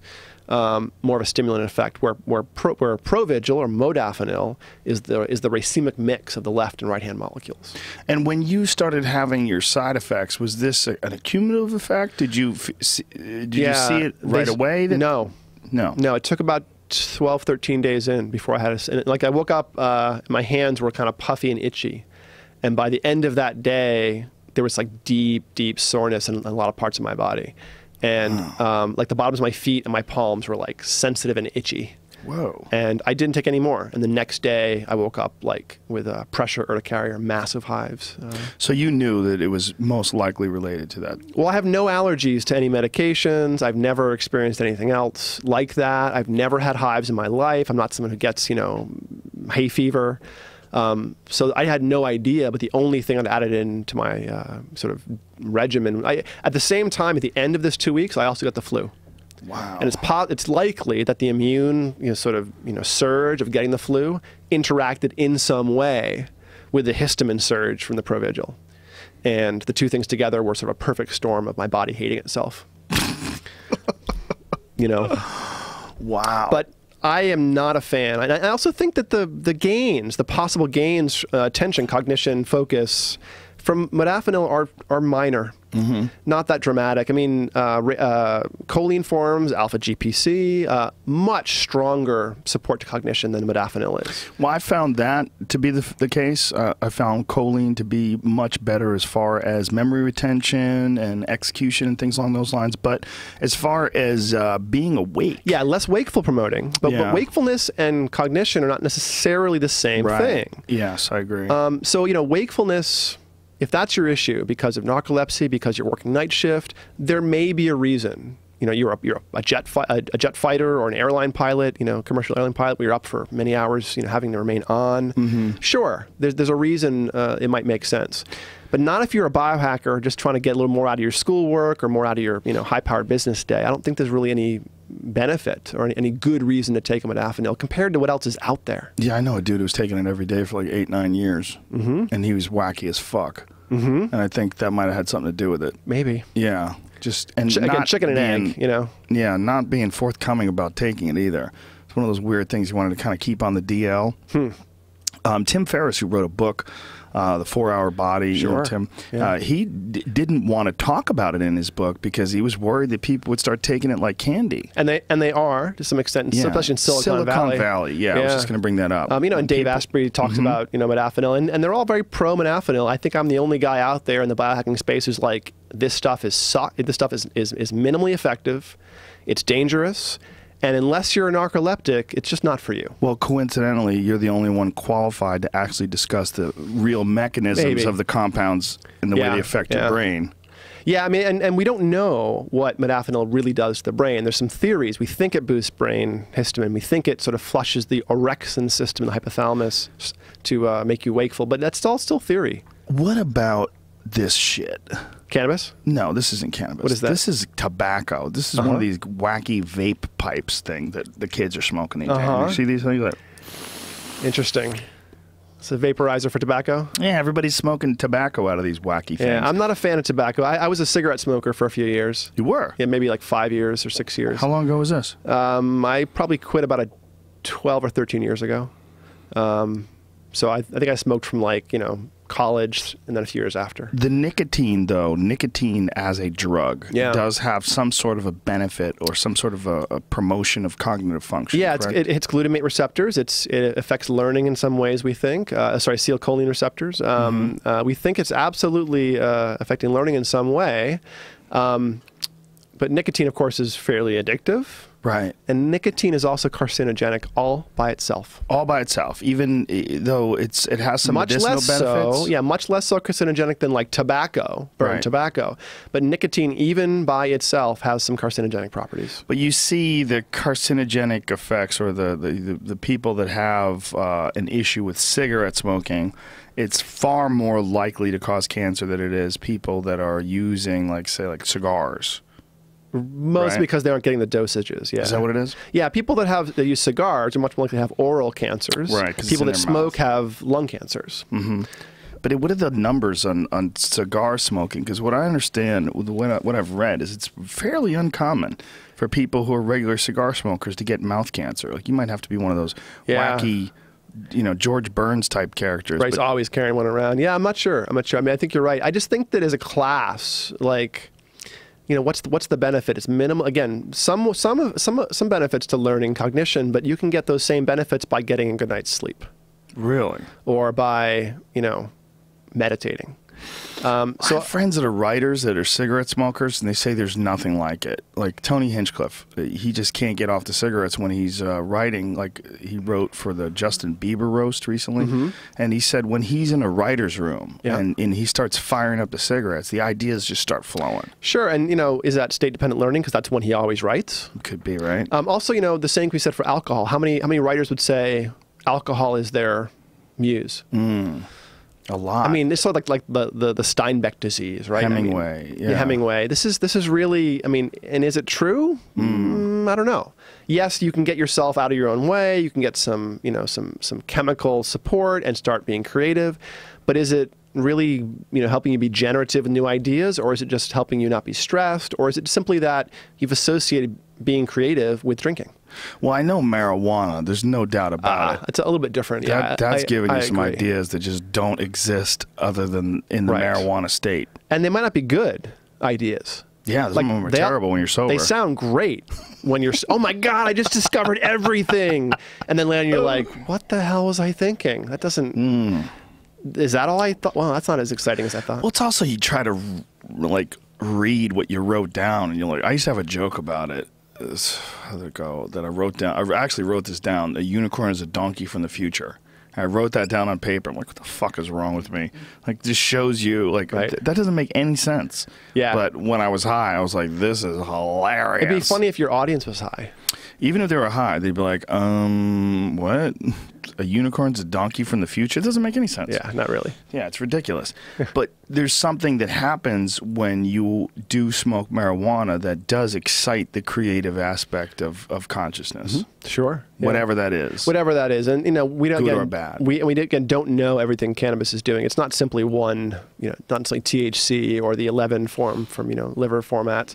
There's like 700 different psychoactive compounds in the burning plant, right? And they differ depending on the strain. Dramatically sometimes. Yeah. I mean, sativa and indica are not the same plant.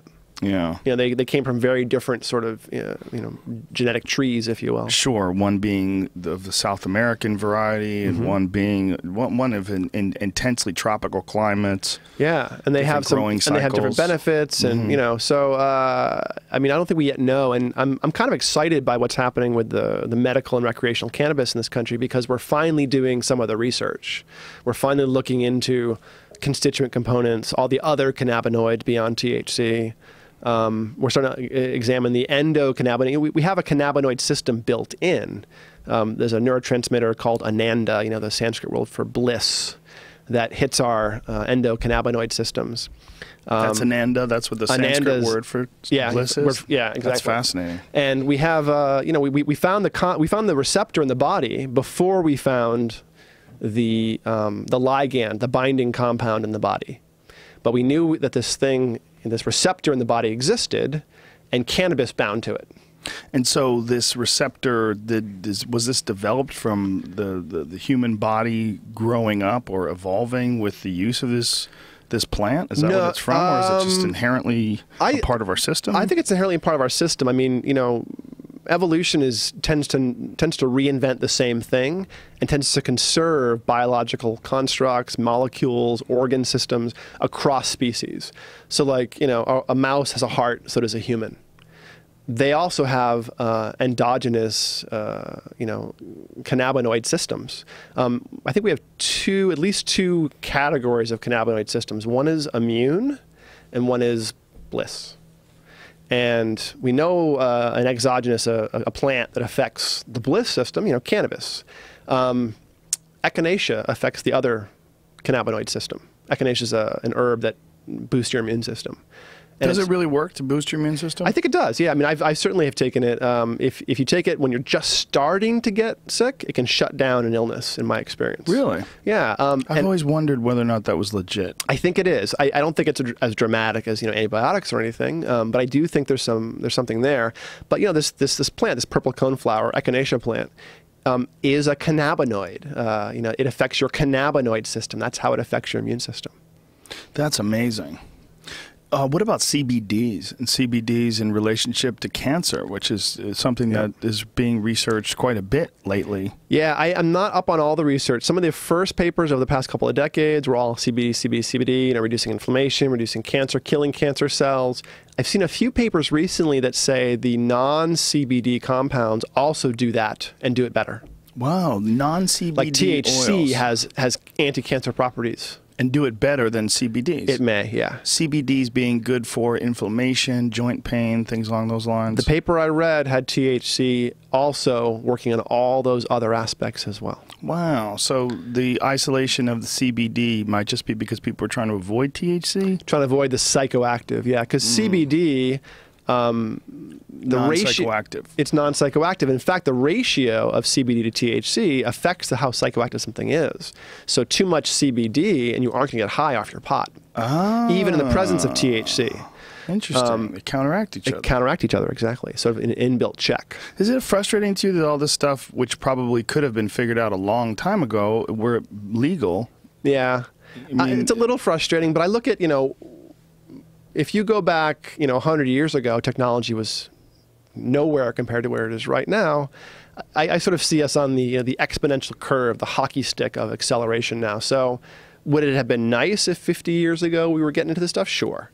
But it doesn't, on a global time scale, it doesn't really bother me that it's happening now versus last decade, no. Well, it doesn't bother me that it's happening now. What bothers me is the suppression that exists, that it used to exist, like the same suppression that caused this reluctance of pharmaceutical companies to accept this treatment of epilepsy that didn't involve drugs that they sell. Well, the initial anti-cannabis movement was textiles in this country, right? It was, textiles and paper, actually. Yeah, they didn't want the flax or the fibers coming in and supplanting the cotton industry and the fuel industries and things. It was directly connected to the production and creation of a machine called a decorticator. Decorticator? Yeah, the decorticator was the first time that they developed a system of processing hemp fiber that didn't involve slavery or hard manual labor. Huh. The reason why cotton took such a foothold is because they came up with the cotton gin. When Eli Whitney came up with the cotton gin, cotton became much more viable than cannabis, than hemp.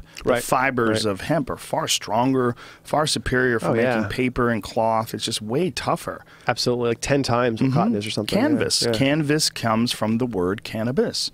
Cannabis was originally a hemp product. Oh, interesting. I had no idea. Far more durable. Yeah. Far more durable for pants. The original Levi's were made out of canvas. It was all cannabis. Interesting. Yeah, it's all hemp-based until that motherfucker that they made that book, or they made the movie. Reefer Madness? No, it wasn't that. It was William Randolph Hearst, the Orson Welles movie, Citizen Kane. Yeah. That was all about this one asshole. Right. William Randolph Hearst owned Hearst Enterprises. He owned, all the newspapers. He owned. I mean, he just had this massive stranglehold on information. Yeah. And he was a motherfucker. And this guy came out with the idea of, first of all, they got in cahoots with Harry Anslinger, and they decided to call it marijuana, which wasn't the name for it before. Marijuana was the name for a wild Mexican tobacco plant. It wasn't even cannabis. So when Congress was outlawing marijuana, they didn't exactly understand that they were outlawing hemp as a textile and as a commodity. Interesting. So then you had to get like a tax stamp in order to grow hemp, and then they needed it for World War II, so they started this campaign, Hemp for Victory. And Hemp for Victory was this famous video that they that Jack Herer, who was a famous marijuana activist, found this video to sort of establish what he had been saying all along. Like, look, this is something that we had grown and used as a culture for thousands of years. Human beings. It was a huge part of. I mean, it was what George Herbert Walker Bush, it was what his parachute was made of when he parachuted to safety in World War II. It was what the sails that Columbus sailed on was made out of. They were all made out of hemp. Rope. Yeah, all of it, rope. And when they decided to demonize it, the way they did it was to go after racism. They said this marijuana plant was making blacks and Mexicans rape white women. And everybody went fucking crazy. Yeah, well, fear, uncertainty, and doubt, and marketing was even sort of, a big player back then. And nowadays, it's hard to get good information about anything without, a decent degree to understand what where the noise is coming from. But it's in a lot of ways, it's very similar to what you're saying about taking away this non-drug option of treating epilepsy. Yeah, it's like they realize that, okay, there's money to be made with this one solution, this new solution. There's no money to be made. Let's attack it. And that's what they did. Yeah. I mean, there's people making CBD or CBN only strains of cannabis purely for epileptics now, that they suppress seizures. I mean, you don't want to give a 5-year-old kid a joint. They're already pretty stoned as a 5-year-old, right? But CBN or CBD can suppress epileptic activity. That's a charged issue, giving a kid cannabis. But I don't see any ethical or problematic use, even with children, if you're using it as an anti-epileptic intervention. Well, I have direct experience with a very good friend of mine who has a child who has extreme epileptic seizures. He gives a kid medical cannabis now. He moved to a state where it's legal. He moved to Washington State, and he gives his kid a very small amount every day, and there's no longer any seizures. This kid was having multiple seizures a day. He was he's on the autism spectrum. He's also got like some pretty severe social issues, which were mitigated substantially once he started taking this. Interesting. But there's all sorts of other connections to gut bacteria, and there's a bunch of inflammation issues, diet, and things that change that for kids who suffer from these things that they don't totally, truly understand. Right. And we may never, because I mean, every individual is a little bit different too. I mean, autism specifically is not really one thing. It's more like the autisms. The only thing consistent across them is the social deficit, but you can have a high-functioning Asperger's individual with, superior cognitive skills, incredible abilities, but still some deficits in other areas. And they're so concerned with opening up the doorway to this stuff that even non-psychoactive versions of these plants are illegal. Right. Like hemp is illegal. We have a huge issue with that at Onnit, my supplement company, because we sell protein. Hemp protein is very bioavailable, but we have to get it from Canada. Right. Because we can't. You sort of can grow it with the states. Didn't that law just change like last week? That we can now start growing commercial hemp? Sort of. You would know more. It sort of has. It sort of has. But it's got a lot of resistance. It's got a lot of resistance in terms of how it's going to react, or how the federal government is going to react to it if a Republican gets in office in 2016. Yeah.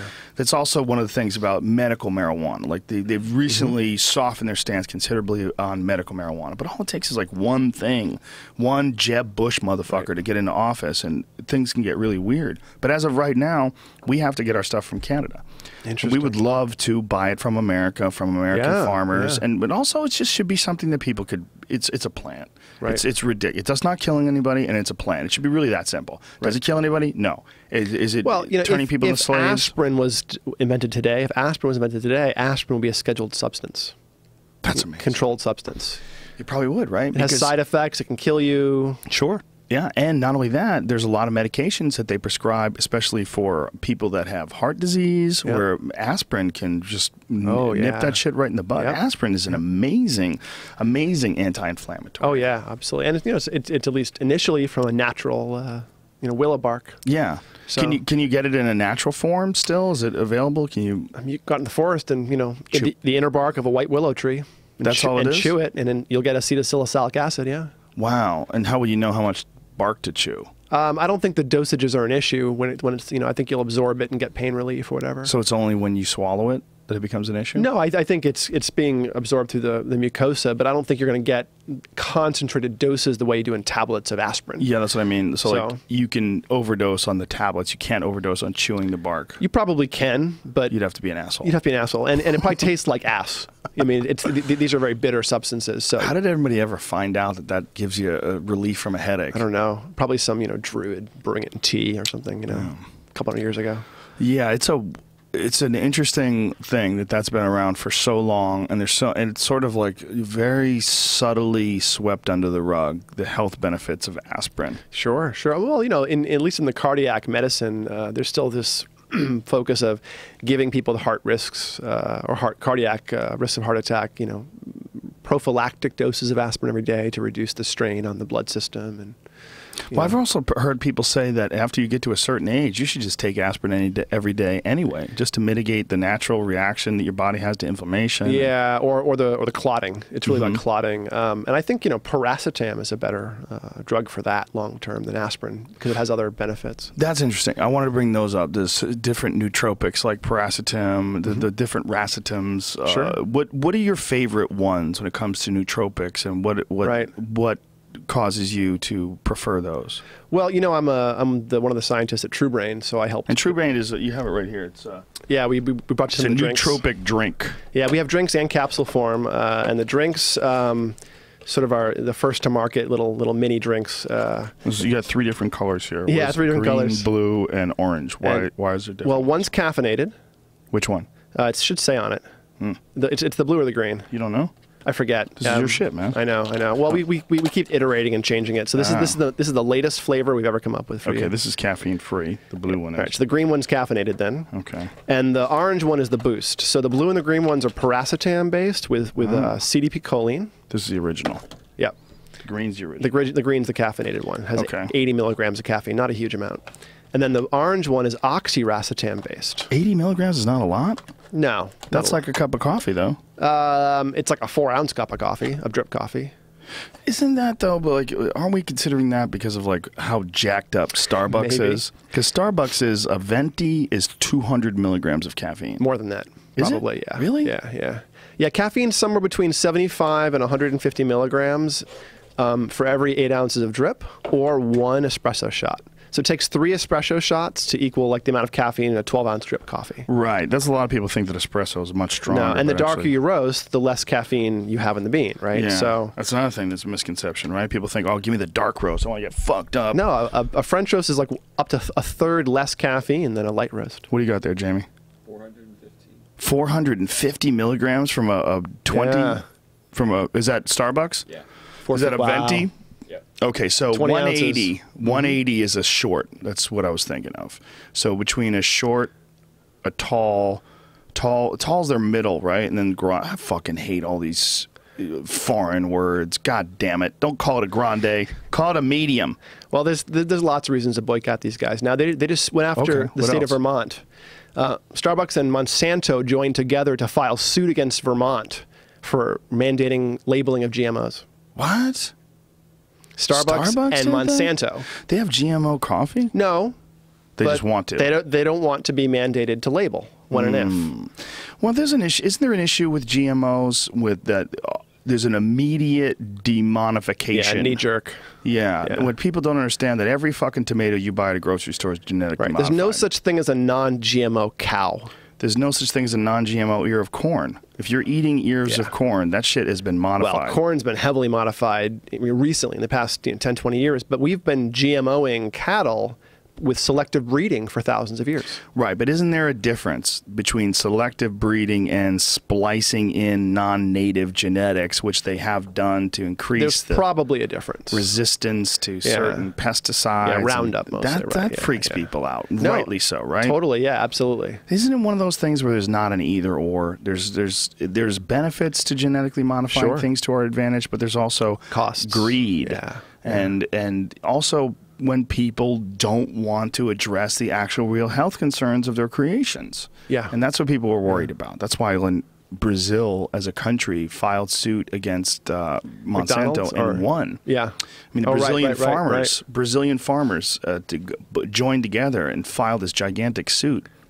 But then there's the Indian farmers that they have this huge issue where they get leased out these seeds and then they're in debt and they wind up committing suicide. Yep. Yeah, I heard that article recently. God, it's staggering.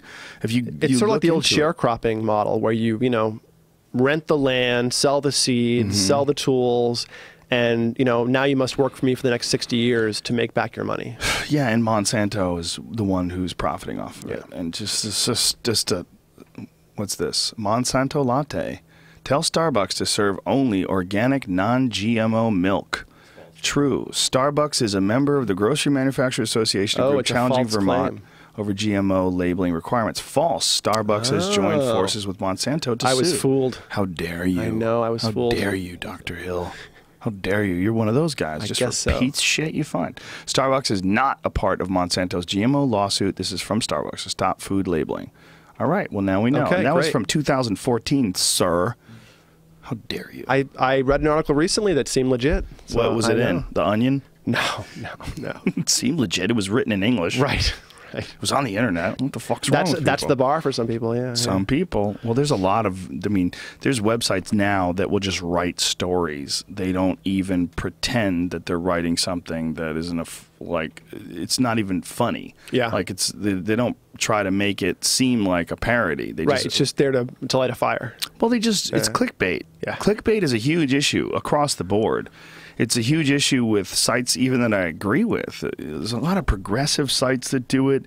They write these really inflammatory titles and then you read it like Right. I can't stand the, and you won't believe what happened next. It's like, What? no, I'm not going to even go there now. Just leave me alone. one of them was about peanut butter and jelly being racist.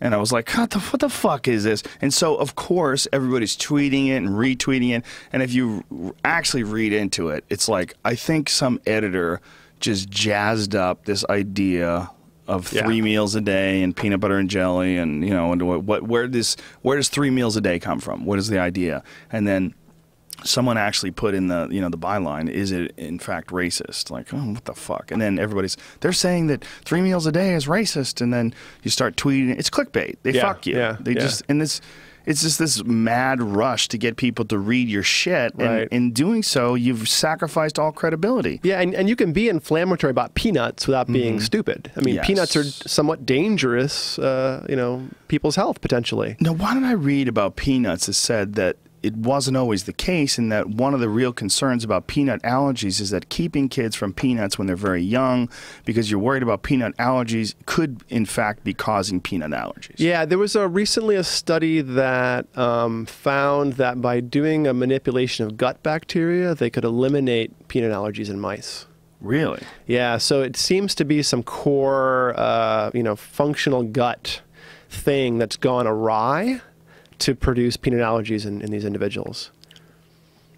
This doesn't taste that bad. Which one's that? The caffeine one? Yeah, that's this the is the worst original. one. That's really? that's the most bitter of all three. Yeah, because caffeine is a pretty bitter molecule. Oh, it is? Like it has a taste to it? Yeah, absolutely. Yeah, try a decaf versus calf coffee, and you'll be able to taste the difference. There's a bitterness under the caffeine flavor. Yeah, there's like a milder sort of a taste. Yeah. What do you think about like you ever try that Kopi Luwak? That caffeine, No, I have not tried it. The bean that comes from a civic's butt. Yeah, I mean, I have a problem paying $70 for a cup of coffee, first of all. But I have not yet tried the Kopi Luwak. Yeah, I bought a bag of it once. Well, I bought it at a place, and it was really smooth. If you haven't heard of it, what it is, there's an animal called a civet that is like some type of cat. Like a actually. weasel, yeah. But I think it's in the cat family. And they eat coffee beans and then shit them out. Yeah. And the farmers didn't want to waste these coffee beans, so they would literally pick them out of the dung Yep. of the civet and put it into, they would roast it. And it somehow or another, stomach acids do something to pre-digested, the bean. yeah, It makes it like yeah. really smooth. Yeah, all the enzymes. But does it affect the caffeine content? I don't know. My guess is the roasting is really where that matters the most, because you have to bring the oils out of the bean to the surface and caramelize them or oxidize them to produce the flavor you're looking for. So my guess, and the longer you roast, the more the caffeine goes down. And non-roasted coffee beans have some sort of antioxidant effect as well, right? Yeah, the Isn't green there coffee something bean helping? thing, the what's the word? I forget what the compound is. Yeah, but there's some antioxidants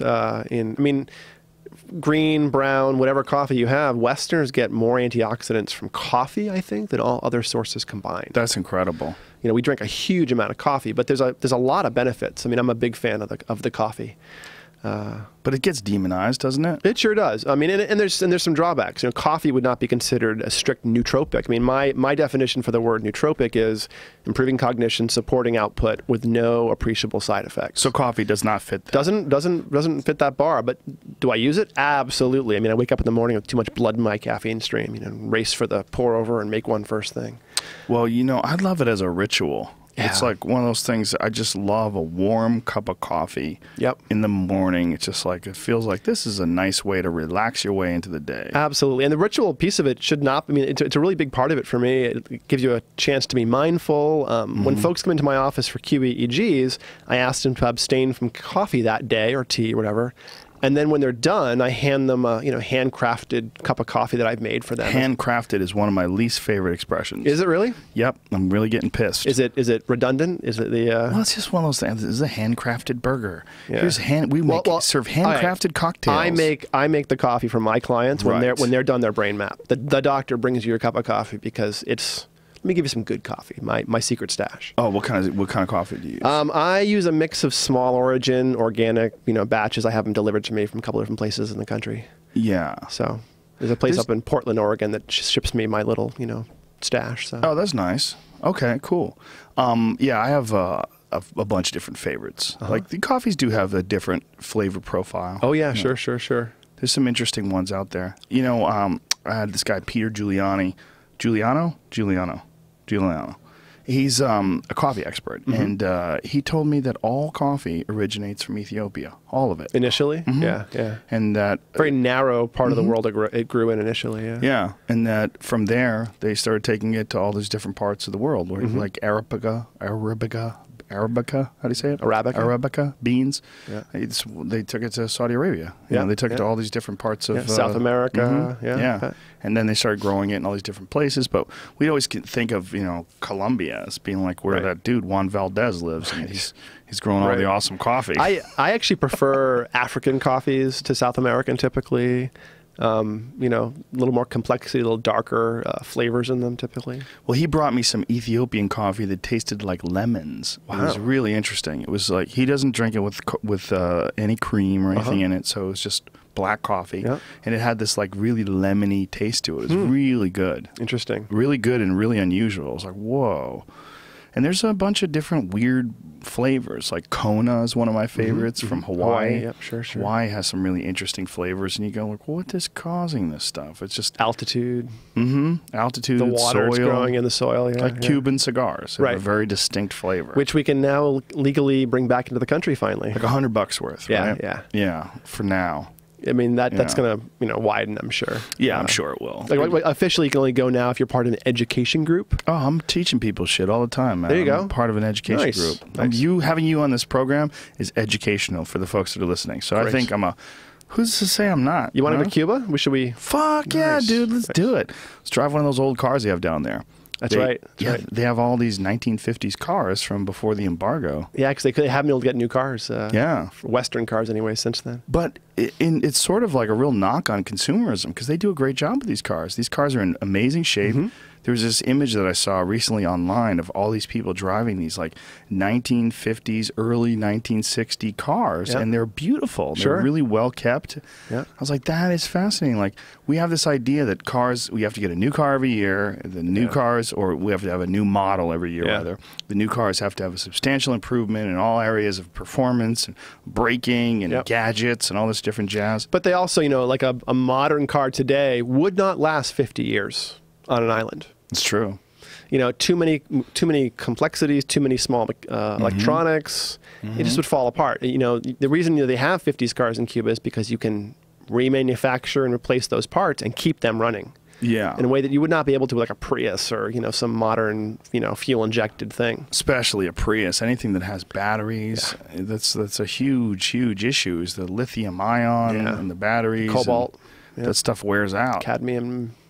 Yeah, that's one thing that people aren't taking into consideration when they think about the fact that they're driving some eco-friendly vehicle. Well, it's eco-friendly for right here. Right. Not necessarily eco-friendly for where it's being pulled out of the ground. Yeah, I saw an article, I think it was inflammatory more than real, but it pointed out that the ownership cost and the environmental impact of a Prius versus a Hummer were equivalent. Because the Prius has a 100,000 mile lifespan and has all these really expensive mined battery components that go into it, where a Hummer has like a 300,000 mile lifespan and is just an old-fashioned, traditionally engineered car. Right. So there's a That's sort of disingenuous though, because who the fuck drives a Hummer for 300,000 miles? Totally. And if you dig into the math, some of it is a little bit biased. Doesn't seem to work out all that well. But it's not simply that because you drive a car that is electric, it's not only, that's not the only benefit on, you not buying gas is not the only benefit of having a hybrid. It would be amazing, though, to see what would happen if you took every car in Los Angeles and replaced it with an electric car. First of all, there'd be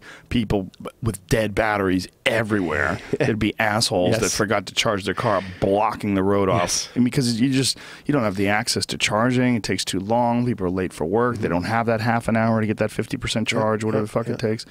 But the sky would look different. It might. I mean, the air quality has improved pretty much every year since Reagan in LA, right? Like Reagan was the peak of the horrible smog.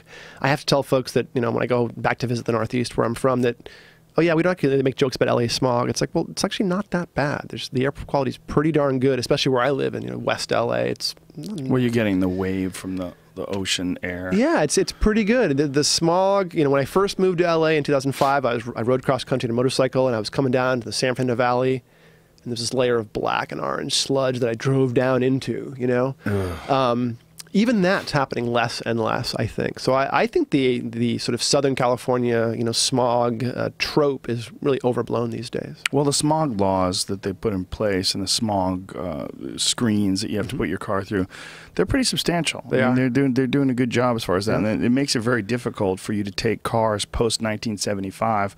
Pre 1975, they're exempt. But post 1975 cars, like there's a lot of them that have a huge issue getting smogged, getting smog cleared. Yeah, I have a one that's post that, but it's a diesel, so it's exempt. Oh, stinky. No, it runs on vegetable oil. Oh, you're one of those guys. I have a couple of vehicles. One's a veggie oil diesel and one's a motorcycle. Yeah, I have a traditional gas car too. But Now, when you say it runs on vegetable oil, where do you get your vegetable oil? I haven't been driving it too much, so nowhere recently. But I have a friend from Inglewood who had a small company. He delivers it. And he would deliver, gallons of, sort of reclaimed waste vegetable oil he would clean. Yeah, they kick it. I had a buddy of mine who converted. He bought an old Mercedes, an old diesel Mercedes. Those are the best ones to convert. Yeah, and he converted it to kitchen oil, and he would get it from restaurants. He would buy their kitchen oil. Exactly. Now, these days, 20 years ago you could do that. These days, there's entire companies that have relationships with the Japanese, Chinese restaurants to do this and to resell it as a commercial company. But what kind of gas mileage do you get with one of those cars? I was getting more than 30 miles a gallon with diesel still as an early 80s car. And I think I lose 1 mile per gallon on veggie oil. So instead of like 30, you would get like 29 miles a gallon. Yeah, or 31 to 30 or something, yeah. And is it a large vehicle you're talking about? Yeah, it's a 300 CD Mercedes, 3,500 pound vehicle, big, heavy, two-door Mercedes, but still a big one. That's not very heavy. 3,500? Is that really heavy? Compared to a modern car, sure. Really? Yeah. What do you think a modern car weighs? 18 to 2,500 would be my guess. That's crazy. No. That's like a really, really light sports car. Like a 1970 Porsche with everything stripped out, with no radio, no heat. If you're lucky, I don't know if that's true. You can get down to 2,200 pounds. I had a early 80s Oldsmobile Delta 88, big old land yacht, and that thing was only 4,200 pounds. That doesn't make sense either. Are you sure? Yeah. Because I have a 911, a Porsche 911 GT3 RS, which is the lightest model they make. It's 3,000 pounds. Okay. And that's very light. It's extremely light. It has carbon fiber seats. They strip out all the sound deadening, and it's like you sure make it it's as light as possible. Pounds? No, I'm 100% positive. Okay. All right. I'm actually pretty deep in this world of lightening cars. Okay. Like they drill into foot pedals to make the car lighter. A little lighter, yeah. They drill into the handle of the door. Like to take have you ever seen a 1972 911? Yeah. It's a tiny car. Oh yeah. Much smaller than a 911 of today. Yeah. If you're lucky, you get one of those down to 2,200 pounds. If you're really a fucking psycho, you can get it down to like maybe 1,800, but you have to use carbon fiber fenders, fiberglass fenders, things along those lines. You really compromise a lot of no comfort at all. It's like dashboard's stripped down. My Mercedes, I'm not sure then what it weighs, but it's a heavy car. It's not it's not a light, low-key, tiny car. Well, it could be 3,500 pounds, but I mean like a BMW M3, for instance, which is a sporty car. Yeah, I have a Mini Cooper modern one that's that's a small car, lightweight. That's very lightweight. Yeah. But an M3, which is not a big car, is 3,900 pounds. Wow, I'm surprised. Yeah, most people are. Yeah, most people think their cars are lighter than they really are. Like for instance, like a Dodge Challenger. You see those new Dodge Challengers? You're looking at about 4,500 pounds. Wow, it's huge. Yeah. Okay. It doesn't look like it would be. No, not at all. Not at all. Well, you're dealing with V8 engines, metal frames. Yeah.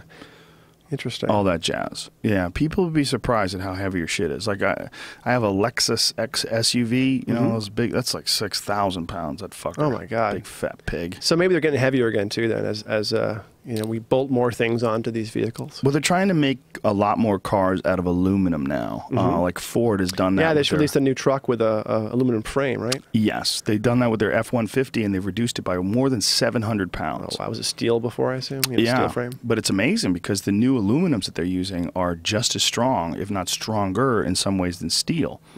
And they're substantially lighter. I mean, it's really incredible benefits as far as like gas mileage.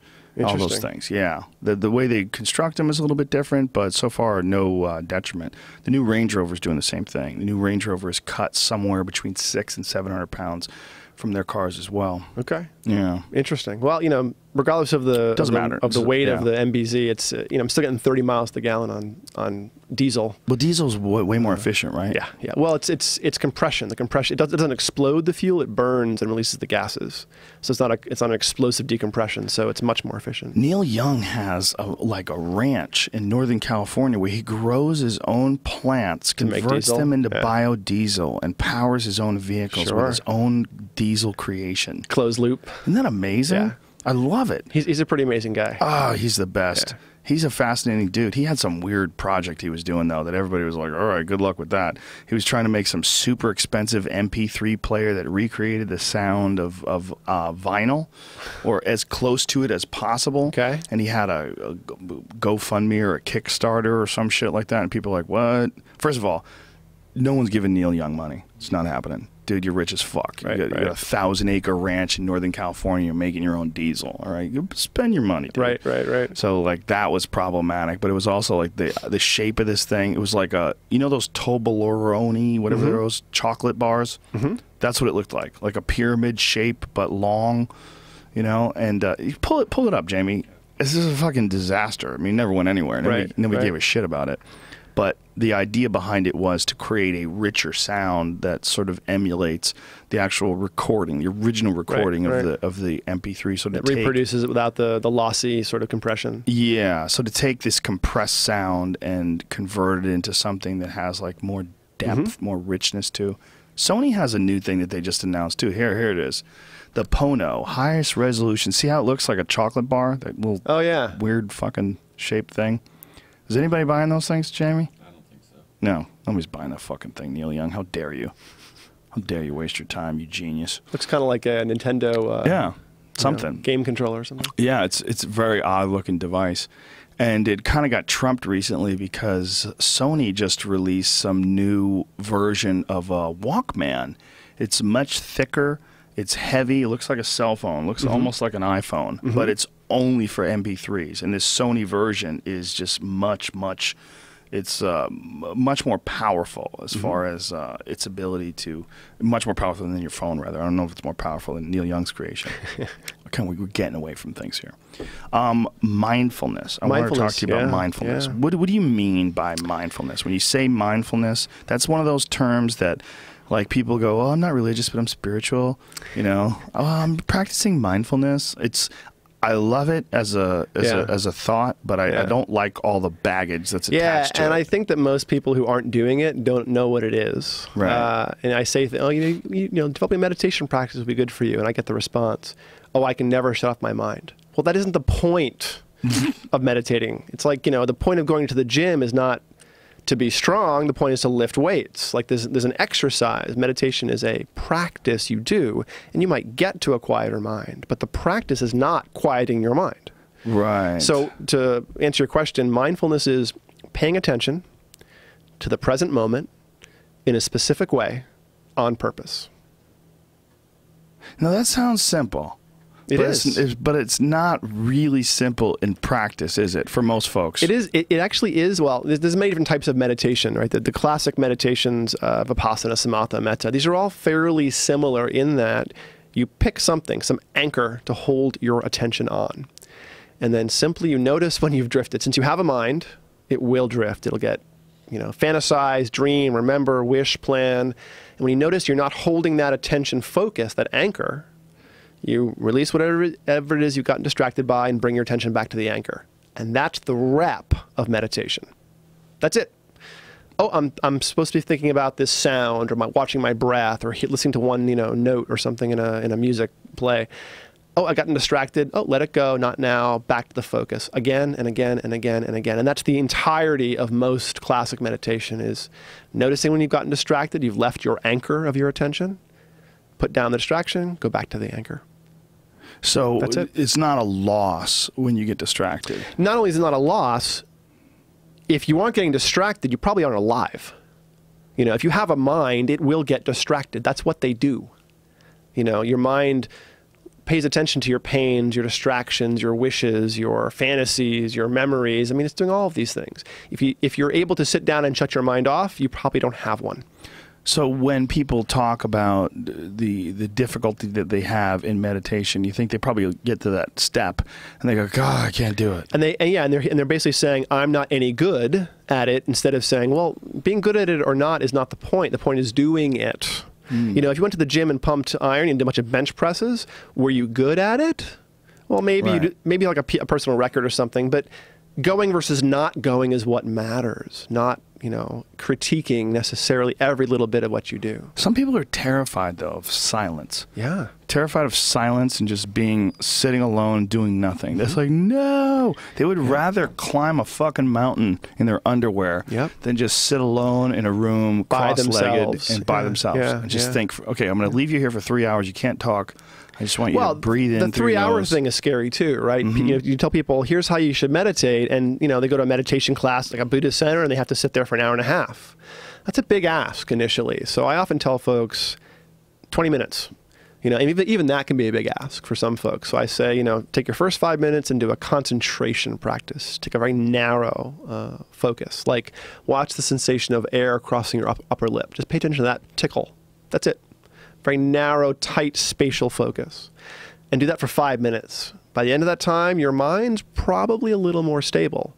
And then do what I call an awareness or insight practice. Watch more rhythmic things like your breath rise and fall or the sound of traffic going by the road or something.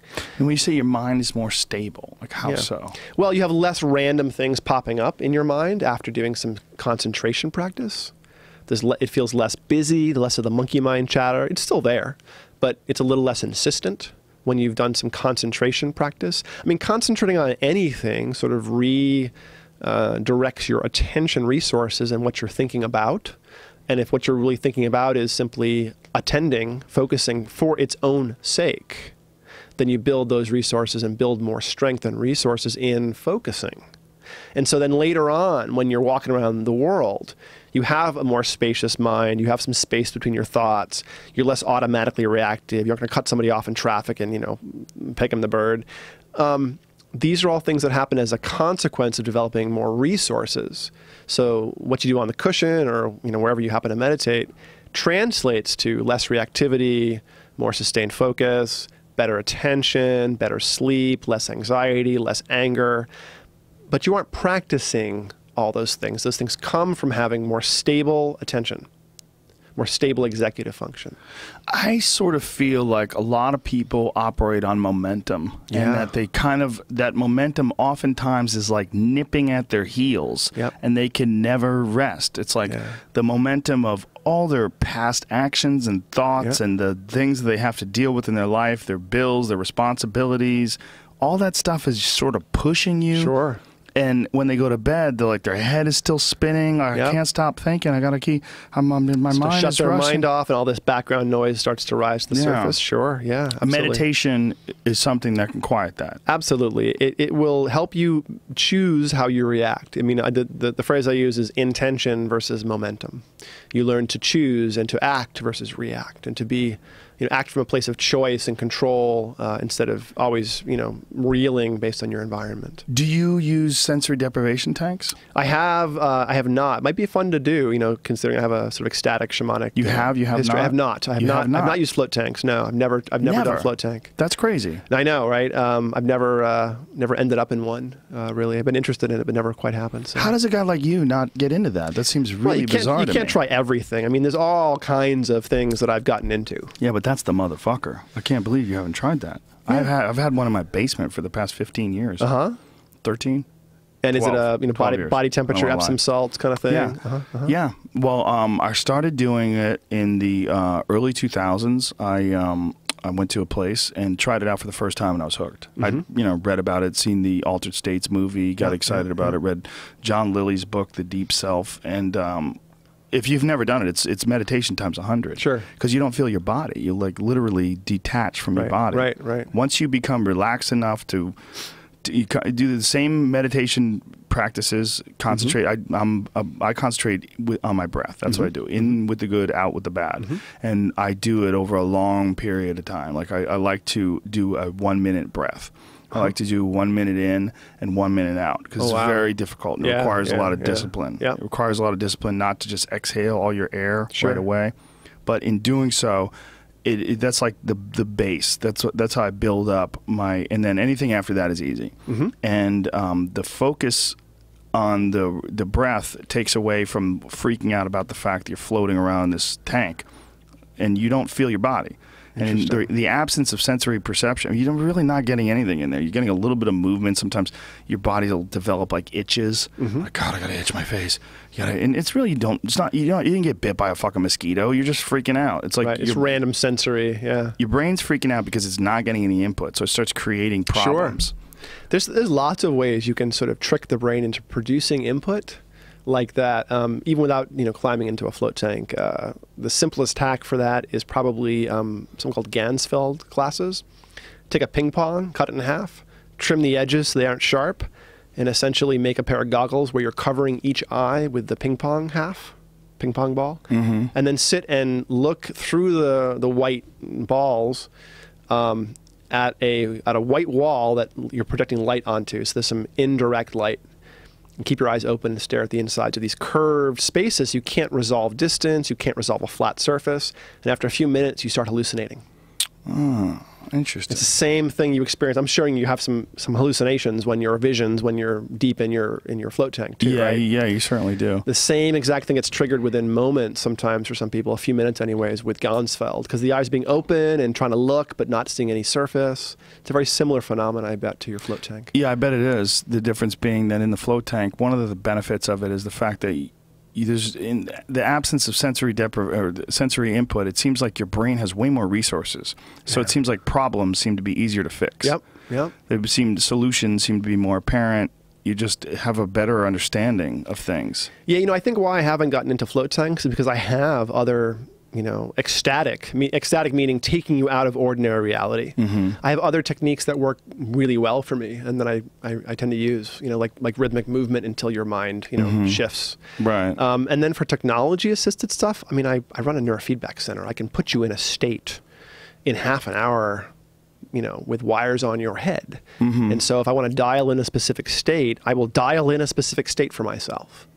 This is a massive benefit to that tank. I would really love you to experience it and then hear what your thoughts on it are. Sure. Because I'll send you down to the float lab in Venice. You're in the west side. Yeah, I live in Culver City. So. Yeah, the float lab is the spot. This guy Crash, who's created these tanks, has got the most advanced tanks in the world. I have a friend of a friend, actually. I've heard of him. So yeah, he's a master when it comes to that. He's really when the entire float world was building these flimsy plastic sort of shitty things. I remember those things. Yeah. Yeah, he came up with this giant steel-walled structure that looks like a meat locker. Okay. His are far more insulated. They retain heat better. The linings are far thicker. He uses the same linings that they use when they make koi ponds. Oh, nice. Like everything he built to the 10th degree. Yeah, I'm interested in checking it out.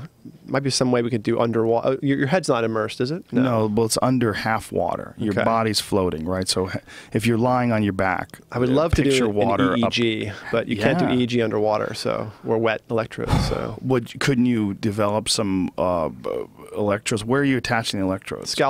Scalp all over the scalp. Yeah, different. Could you It's a grid. Keep it to the frontal area? It wouldn't give you it wouldn't be. The thing with EEG is to compare your results to any existing literature, you have to record the same spots or the same distribution of spots. Would there be a way to do it inside some sort of a diver's cap? There might be. Yeah, exactly. There are a few ways that this might be accomplished, because I've seen EEGs done on actual divers, like on scuba divers. So there probably are ways of like electrodes that can get wet that you can sort of seal against the scalp with colloidal, gels and things. But I would love to see what happens to brains under that, altered state. Yeah, I would love to see you try it. I'd love to see you do some tests on it. Crash is also developing some sort of a weird video component to his tanks, where he has engineered these screens to have the lowest amount of light emission that you can possibly have while still seeing the image. So that these images, because you're in complete silence, complete darkness. I mean, you don't. There's no light in there at all. So having this incredibly minimal amount of light on these screens, you can see the images, but you don't see the television. You don't see the screen itself. And he believes that in the absence of sensory input, your brain having more resources, you can take in information better, so you can learn quicker.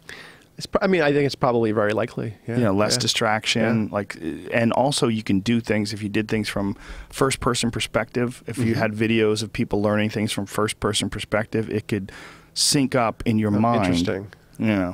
Interesting. It must happen to mirror neurons in some way then. Well, it's just theoretical at this point. Yeah, I don't think he's actually achieved it. I mean, I know he's got the tank set up right now with this this video. Maybe you could take a look it sounds at like what we need to do is add a biofeedback component to it, where what you're seeing is contingent on your brain moving in specific directions. Yeah. And then you I mean, if the float tank's putting you into this receptive state and deep state quickly, and it sounds like it is, with biofeedback, you could probably, like incredibly powerfully just move people across state shifts. Well, it's the only atmosphere that I know of, the only environment where your body is literally untethered from your mind. Yeah. It's you don't feel anything. Yeah, It feels like you're flying, like you're floating through the universe. And there's a weird illusion of motion that you get when you're in that thing. When you're floating for a while, you feel like you're flying. Like you feel like you're flying forward. Interesting. Like you're moving. There's a feeling of movement. Can you feel gravity? I mean, you're aware of it? Okay. You're totally floating. Because of the fact that there's 1,000 pounds of salt in this water, and the water being 93.5 degrees when you float, or 94. For some people, you're floating in you're this. very buoyant. You're not feeling anything. Yeah. The water becomes your air. The air becomes your skin. It's all one thing, and you're just no more input, and you just... Cool. Yeah. Total darkness. It sounds like I'd love to hear more about. I just don't understand how you haven't fucked with that yet. That seems like something right up your alley. It does actually. It's probably just a function of I'm one guy. Right. You know, there's too many things going on. I mean, I've lived a lot of different lives, a lot of different careers. Sounds like it, you crazy shaman, wacky That's tattooed right. man. I mean, I started grad school at age 35. Did you really? You know, and had other careers before that. Like what other careers? Oh, let's see. I worked inpatient psychiatric crisis for many years. That must have been fun. Yeah, that was kind of crazy. The most violent hospital in the state of Massachusetts. Oh, Christ. We were doing 5, 10, 15 restraints a shift when I first got there. Wow. And after a year, I took over training people how to do restraints. And That's why you started lifting weights? No, I was actually really into Aikido back then. Oh, okay. And that's about management of safe energy, or not getting hurt when people are throwing punches, basically. And I took over training the restraint team, and after another year, we were down to like 1 a month. So some of it was the expectations we were setting on the patients in the hospital. You know, the conflict was there. Right. Like oftentimes people discuss that when they talk about police violence, that much of the violence that they get involved in could be mitigated if they had a better way of communicating with people. Absolutely. So I did that. My first jobs were working on farms in a little farming town in the Northeast, picked berries. I was a baker and caterer for a few years. I worked in residential homes with retarded and multiply disabled adults. Worked in high tech for several years. Worked in a middleware database company for a few years. Worked for a neurofeedback guy. Worked for an MRI imaging center doing prediction of depression relapse based on brain changes when people withdrew their meds. You know, so really a pretty broad, high tech, human services, and then now I'm sort of combining the two. How much work do you do with people that have encountered traumatic brain injuries? More than I thought I would be. Neurofeedback is largely tuning circuits that exist. And TBIs, traumatic head injuries, traumatic brain injuries, are often different architecture. The brain has been physically traumatized. Some TBI people, I can make really quick changes. I have one client right now. She came to see me. She was having some tremors on opposite side from the head injury. She was having a lot of impulsivity, which is a pretty standard thing when you're head injured. Yeah, impulsivity is a weird one, isn't it? Yeah, it's pretty dramatic often for head injuries. And, she's now finishing her 30 sessions. She's, gone off all of her meds. She's no longer on anticonvulsant. She's not on any anti-impulsivity meds and no more sleep meds. So her brain changed very, very quickly and sort of in the direction I was hoping it would, and it sort of just did what I asked it to. I had a client last year who came to see me, and I just couldn't get his brain moving. There was just too much going on. So what do you mean by couldn't get his brain moving? Like I couldn't get his frequencies to train up or down enough. I couldn't get his symptoms to shift. He was, get worn out at noon every day, and he was really impulsive and all the standard TBI stuff. So I think I've worked in the past decade with about 7 or 8 TBI people, and 3 of them were dramatic responders, and a couple were tough movers. So this guy that you couldn't get him to move, what did you wind up? He ended up going overseas to teach English. He had an end to the time that I had him because he was going to the next job, which was overseas. So I only had him for like 6 or 8 weeks or something. So had I had him, I would have said, look, let me stop billing you, which is what I do when I don't make results. It doesn't happen very often. But I said, let me stop billing you and then just keep training and just keep trying different things until I find something that works for your specific brain. And so you take some of the pressure off them, but not making it financial. Yeah, exactly. So I signed people up for like a 30-session package, which costs some money, costs about a little over $4K. And 90% or more of people, their brains do exactly what I ask, and they're really happy with the results. Does insurance cover that? Sometimes. Depends. Alternatives, which is where I do neurofeedback, is not a provider for any insurance. So if you got a PPO or something, we can often submit against it for partial reimbursements or things. The addiction side of alternatives, we actually are getting pretty good coverage these days. Dr. Jaffe and Kern just got the center certified as an outpatient partial hospitalization day program. That's the non-12-step treatment program we have there. So this gentleman that you weren't getting results with, what was his issue? He had some sort of a concussion, massive... Yeah, car accident. Yeah, and he went coma for many weeks, lost a big chunk of his brain in the front. And so he had massive impulsivity because the frontal lobe, again, is your inhibitor. So like as far as drinking, sexual things, speeding. It was sort of like acquired ADHD. He sort of acquired it in his mid-40s because of this head injury, where he had no self-control, said whatever, inappropriate, and then he would get worn out by 1 o'clock every day, noon, 1 o'clock, he was just done, which is really common in TBI. Just to not having any mental stamina. And so for him, it was, let's get your sleep better because he wasn't sleeping well. Let's make your daytime energy better, and let's get you less impulsive with the goals. And those things all moved, but they moved, a fraction of what I really wanted them to move. And most people, the reason why it was so frustrating is for most people, neurofeedback is sort of, it's my silver bullet. I can do lots of things with it. I expect that 9 or more than 9 out of 10 people will just, their brains will do what I ask. Even if they're dramatically impaired, profoundly, self-stimming autistics, people with major PTSD or major alcoholism, or a really common presentation these days is people that have been on sleeping meds for decades and they aren't working and they can't sleep. But they're still on massive amounts of sleeping meds. Ambien type things? Yeah, all kinds of things. What are your thoughts on those? The short answer is there's no such thing as a sleeping med. None of these sleep drugs make you sleep. They all are hypnotics. They put you in a trance-like state. They sedate you into a hypnosis or hypnotic state. And then if you're tired and the normal sleep reflex is there, it takes over and you fall asleep. But it didn't put you in a sleep state. It put you in a hypnotic state, which is very different than a sleep state. I have some friends that have real problems with those things. They have to take them all the time, or they do take them all the time. They think they have to take them all the time. And they don't work after taking them for a while. So people come to see me and say, I've been taking sleep drugs for 10, 20 years, and I haven't slept well in 10 years. And so I start training up their frequencies that cause deeper sleep at night, more relaxation. So sleep architecture is maintained by specific frequencies in the brain, sleep spindles. And so I'll train those up, make them stronger, so they're able to fall asleep more easily, stay asleep more easily, wake up more refreshed. So I have a friend, and he takes 2 a day. Yeah. He takes 2 of those fucking Ambien things at night. He scares the shit out of me. Yeah. Everyone's always worried he's not going to wake up one day. Yeah.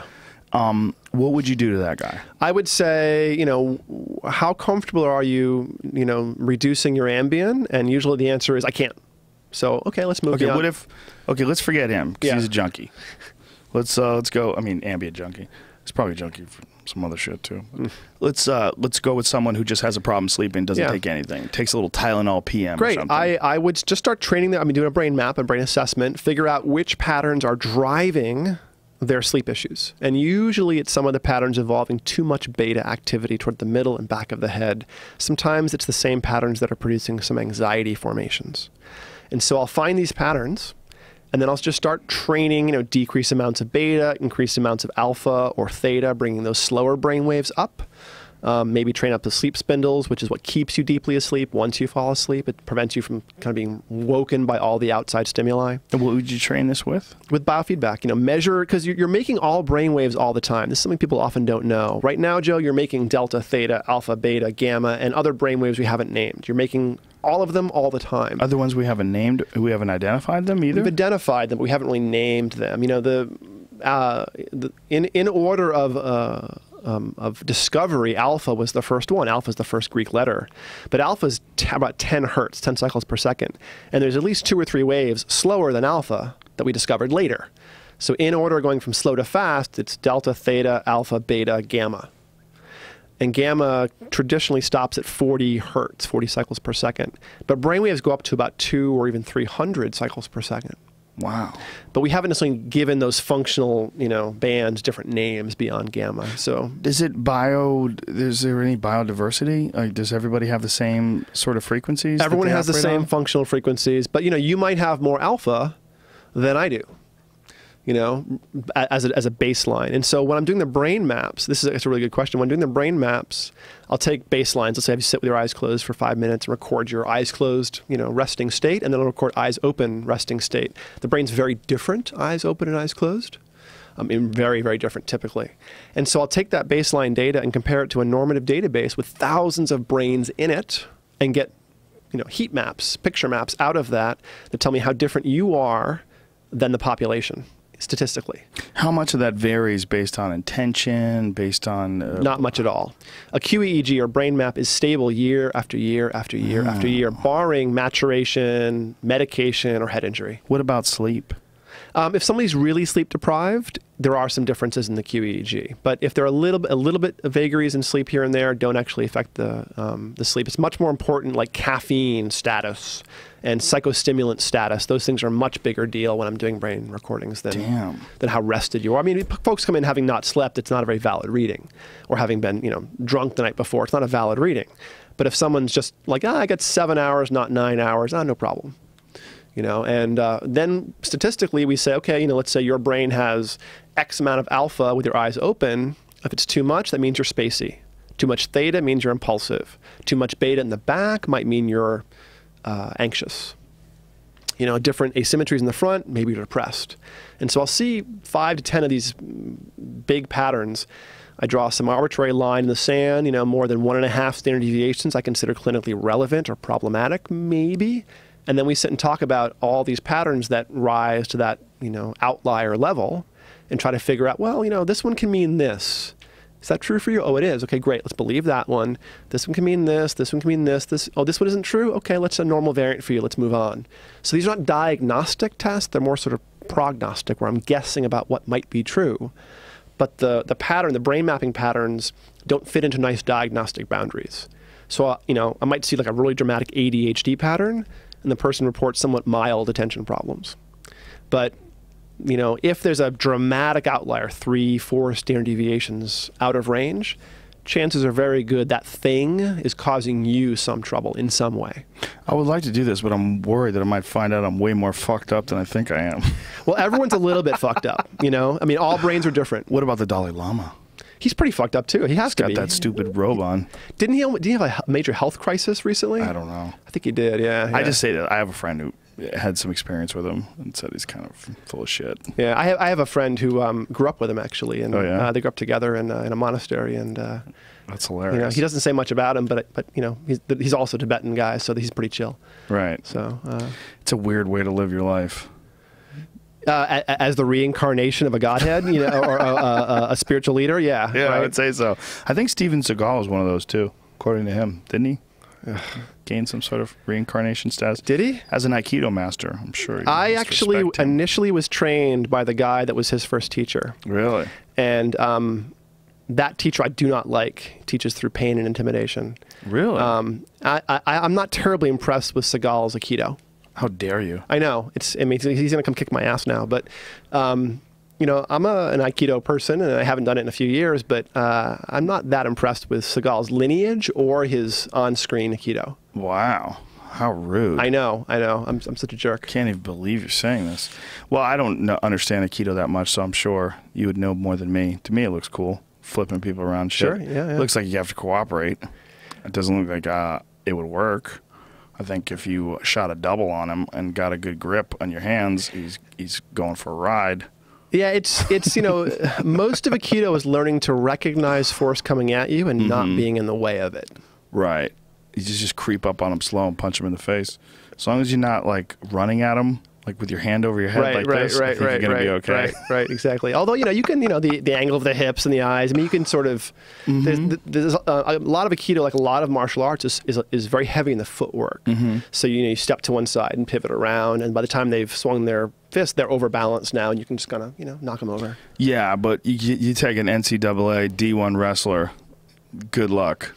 Put one of those guys against, O-Sensei or some of the people, the pinnacle of Aikido, and I'd love to see that. Against me, too. kick my ass. Yeah, but against the best guy, you bring your best guy. I don't give a fuck. There actually were in the 70s several videotaped multi martial art competitions, expositions between O-Sensei, the founder, and several other principles of other martial arts. Can you watch that online? You can, yeah. Really? Yeah. I would like to watch that. So, how do you say this guy's name? O-Sensei. O and then Sensei. Apostrophe Sensei. He has a name that I don't remember, but he's known as O-Sensei in Aikido. What do you recommend? Like, what video? Is there one specific one that I could look at? There's an exposition video from like the 70s that's sort of the big one that shows him, knocking people over without touching them and things.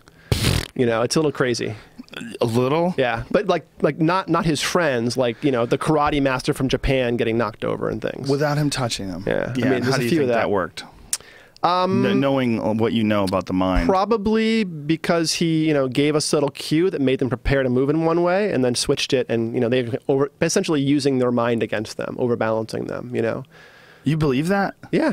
Yeah. Really? You think that a guy can knock a guy over with his mind just by giving him subtle cues? Well, no. Yeah, like shifting your weight so the person attacking you shifts their weight, and then moving out of the way so the person falls over. That doesn't work. That is only going to work on someone who doesn't know how to fight.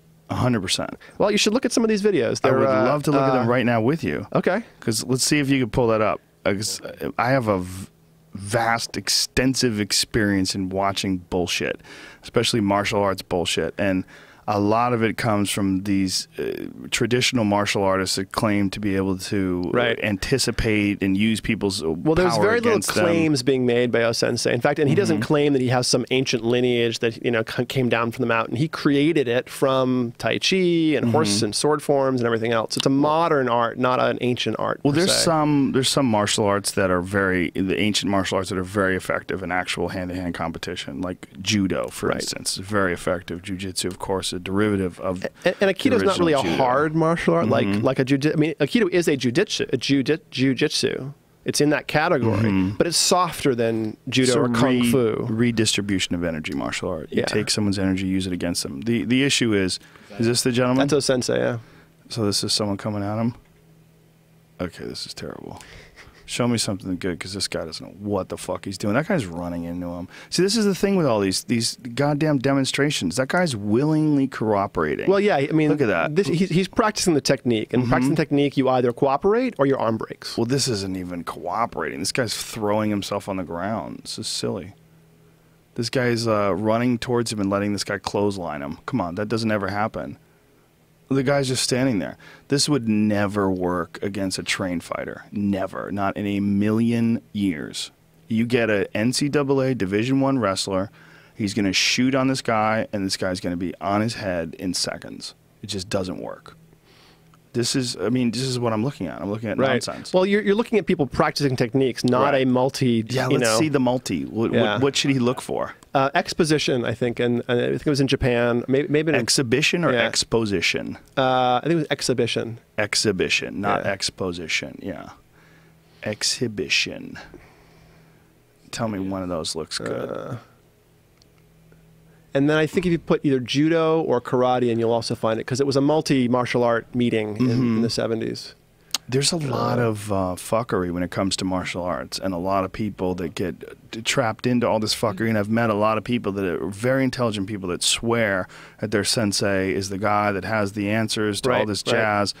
And I've seen too much. I know how much of it is based on predetermined ideas that you have about this person's abilities. I make no claims about, my senseis, the people I've learned from, being, from on high. The first day I rode a motorcycle, I crashed it when flying through the air and was standing on my feet watching the bike spin away.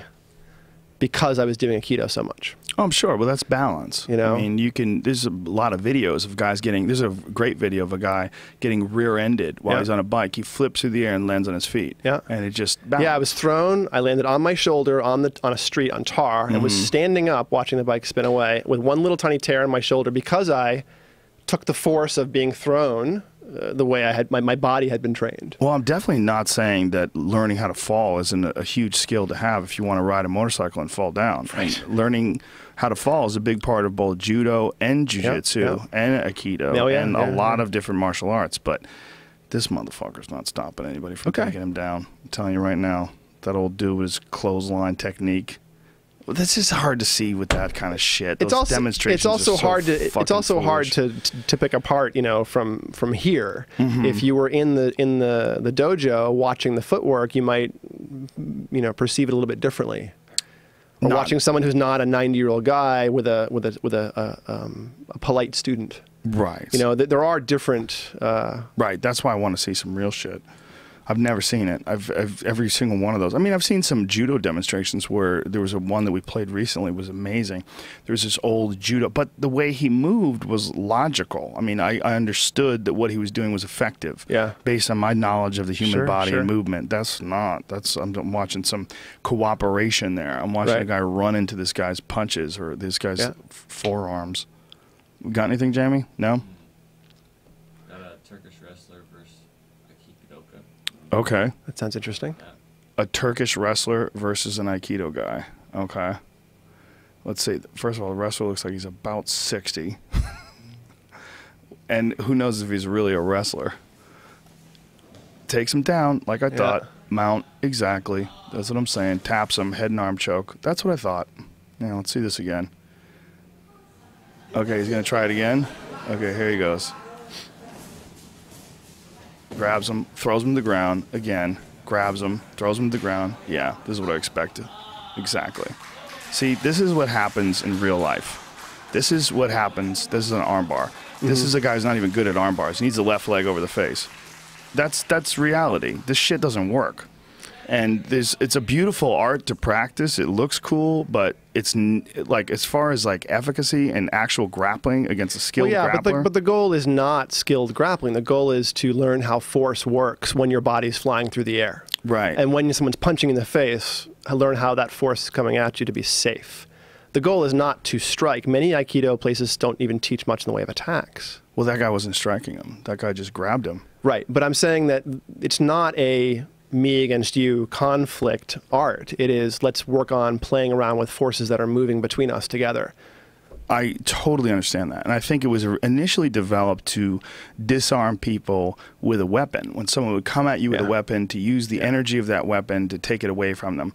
I just think as far as an actual martial art, it's one of the least effective in real practice. I mean, yeah, but again, the goal is not necessarily face-to-face combat. You know, if you can pick other things that are more military and are trying to kill, when the goal is kill, the goal is not killing or meeting force with force. The goal is keeping people safe in Aikido. That's the why goal I in brought like up Krav wrestling. Maga is to kill you or to kill your opponent as quickly as possible.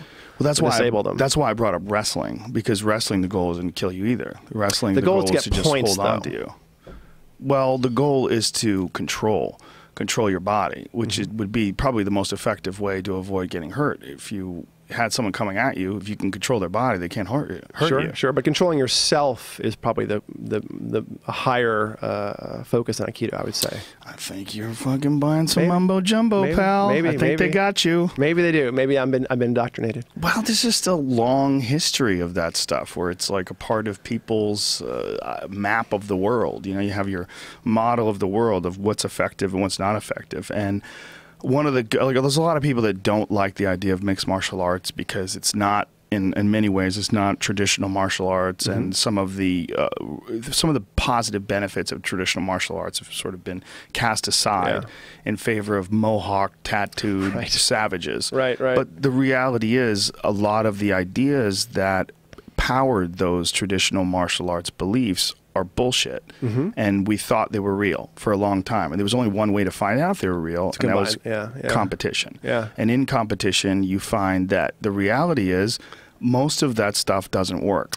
But yeah, but that's also competition. I mean, I've been attacked in bars. Someone grabs me in a bar, and before they know it, I'm standing next to them, and they're not interested in attacking me anymore because their wrist is, in pain, or they're on the ground, or, that's happened to me. I've used this stuff in real world environments, not against some professional wrestlers coming at me, but against some asshole in a bar. Right. It's very valid. It's very useful. Okay. What that means to me is it works great as long as the guy doesn't know what the fuck he's doing. Well, a traditional martial artist isn't going to walk around trying to kick people's asses. That's what an unskilled asshole does. Yeah, but that's not the point. But that's not necessarily true. Because you could run into someone who's an asshole who's skilled, and just they have issues. They have, they could have emotional issues. There's a lot of people that are skilled fighters that go and pick fights. Yeah, I suppose. And if you have Aikido and they have that, you're going to get fucked up. No, because I'm not going to engage with their fight. I'm going to step aside when they, And also, these guys are drinking beer in the bar. They're drunk and you're in the bar jerks. too. But I don't get out of control with alcohol. You're assuming they do, though. I think absolutely, the best I'm assuming they do. Martial arts will work on trained killers, and Aikido just doesn't. Okay. It's just I want to shatter beliefs, but this is an important subject to me because it's something that I went through my entire adult life, and as a young man, I kind of went through the broad spectrum of what to believe in, what not to believe in. And I have no problem that it's not a competitive martial art, and it doesn't work the way wrestling or Krav Maga or karate, or judo. I'm okay with it being not as practical as those. I still think there's incredible benefit in learning to use your body and keep yourself safe in a crisis environment. Well, there's benefit in gymnastics. There's benefit in a lot of different things that I would look. One of the best platforms for going into jiu-jitsu we're recently finding is breakdancing. These breakdancing guys, there's a whole team of them from 10th Planet Jiu-Jitsu that started out as breakdancers, and these guys have this incredible athletic ability because they learned how to support themselves on one hand, do handstands and spin around, and they can manipulate their bodies in these incredibly unique ways. And these guys, you'd never think of breakdancing being a martial art, but once these guys learn basic positions, they're so good at them because I would say that the same is true of an Aikidoka. You can take someone who's learned that and put them in a more hard form. They're going to have skills that descend from balance, posture, moving around your center, moving from a strong place. I would agree. Most certainly. I would be real concerned, and this is one of the reasons why I'm so adamant about this. I'm very nervous about people getting inaccurate ideas in their head. And I've seen it in action. I mean, we used to have guys when I was my competition days that would come to the gym that had come from some crazy kung fu martial art where they had this distorted perception of reality, and they would spar with people who actually knew how to fight, and they would get knocked out. It was horrible to watch because they had this idea in their head of who they were, and then in practice it just didn't work at all. Nobody in an Aikido center has an idea of themselves as a sparring fighter. That's not but they have the idea of themselves as how well they would be able to keep someone away from them. Yeah, if somebody grabs them or comes running at them. That guy that we just saw get tackled over and over again very easily. Sure, but I wouldn't let the guy tackle me. I just wouldn't have been there. What do you mean you wouldn't have been there? He would have come at me. I would have stepped to one side and just not been in the way. But don't you think that guy wanted to do that? No, because he was trying for a specific technique. He was like, grab my arm and I'll do the technique I'm thinking of. So do you think that if you were in a matted room with someone who's a trained grappler, you'd be able to keep them away from you? For longer than that guy, yeah. Yeah, maybe not much longer. Yeah, you got to try that. A lot of people have ideas in their head of what is possible. Yeah. But you got to put that in action. I'm also heavily trained in restraining people. How so? I mean, I restrained people in psych hospitals for several years. That was my job. Crazy people flipping out, throwing chairs, 6'5", 300-pound people. And I can restrain them alone often or with one other person. One of the things that I think would be really interesting to talk to you about specifically is what is going on in the mindset of someone who is engaging in conflict. Because one of the most important aspects of any physical altercation is being able to keep your wits about you. Yeah.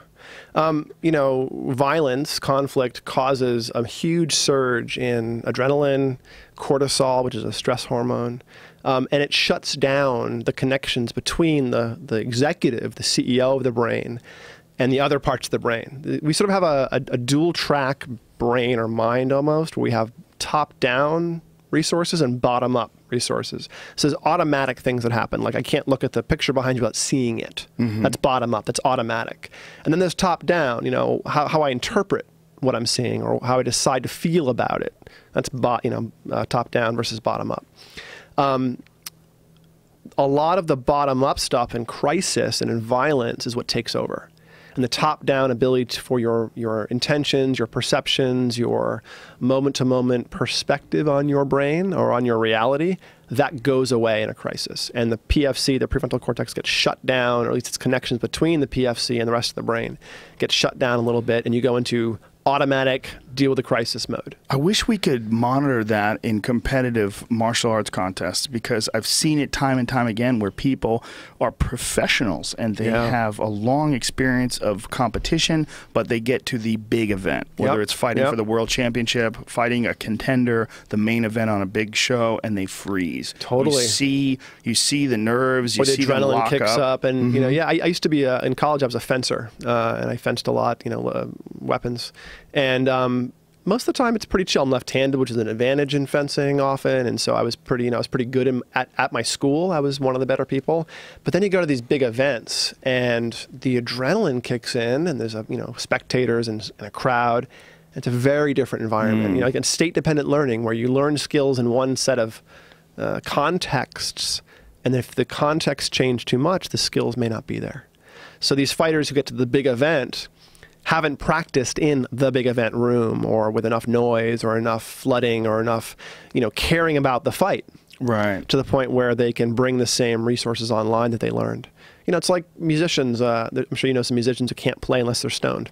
Because that's the only way they've ever played music. Right. Yeah. State-dependent learning. So that's always overblown. It's not quite as dramatic an effect as we think it is. You see it with stand-up comedy too. You see sometimes people can work well with small crowds with very little pressure, and then if you put them in front of a large crowd, you literally see them constrict. Yeah, and some of that's the sweet spot they're used to living in, right? There's the stress response curve. It's an inverted U, the Yerkes-Dodson curve, and a little bit of stress. It's sort of stress versus performance on two axes. A little bit of stress means better performance. A little more stress, better performance. A little more stress, performance plateaus.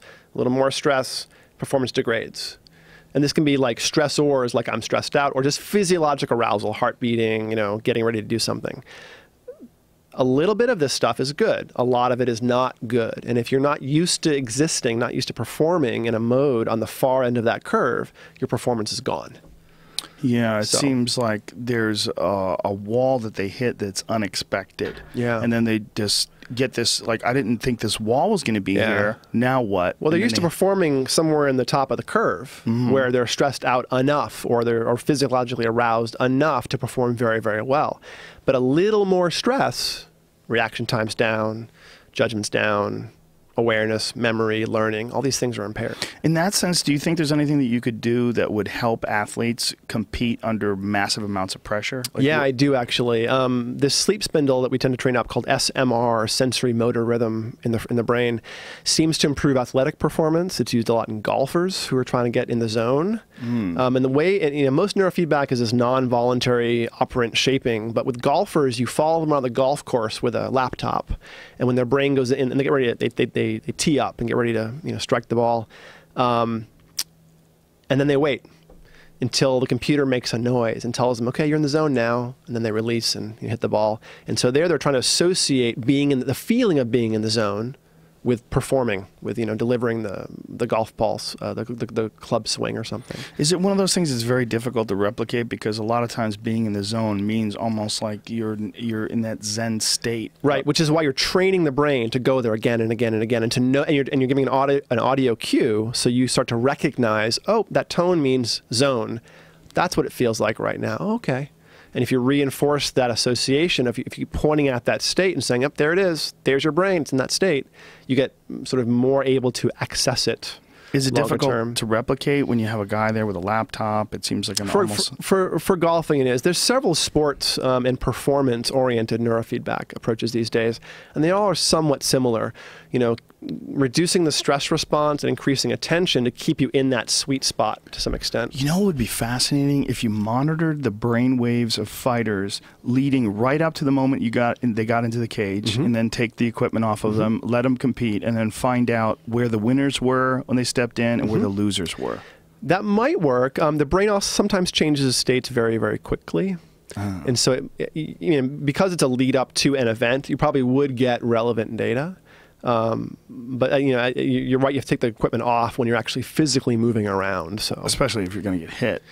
Just movement. Muscles are also electrical. Okay, right. And so, any muscle movement causes a burst of noise, which swamps the brain measurements. So you would get a lot of noise even if they're warming up. Yeah, it wouldn't really work. Yeah. Pretty much. So you'd have to kind of measure them like in stillness as they were about to step into the cage, and that would take too much time. Might not. I mean, it depends on what you're measuring. When I do assessments, it's a full head of EEG and gelled caps and things, but you can stick a single wire and an ear clip on someone's head and measure EEG. How long would it take?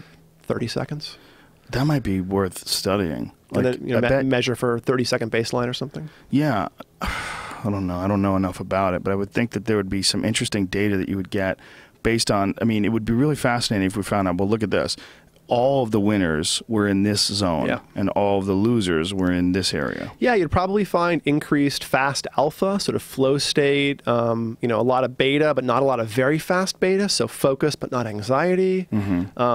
Probably very low amounts of slow brainwaves like delta and theta, which happen when you're dreaming or creative or checked out.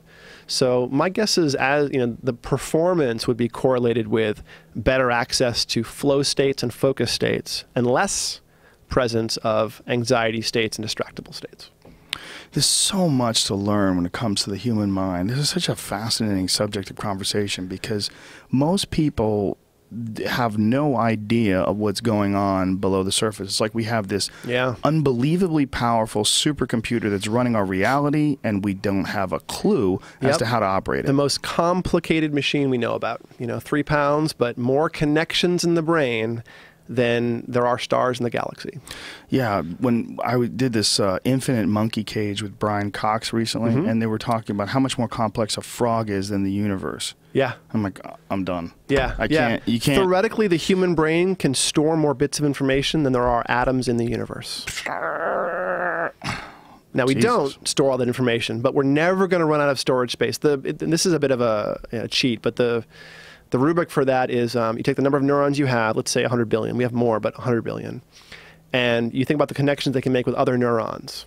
So 100 billion neurons tied to 100 billion neurons. And let's ignore recurrent connections. And let's ignore connections from one neuron to multiple, which does absolutely happen. It's actually the rule versus the exception.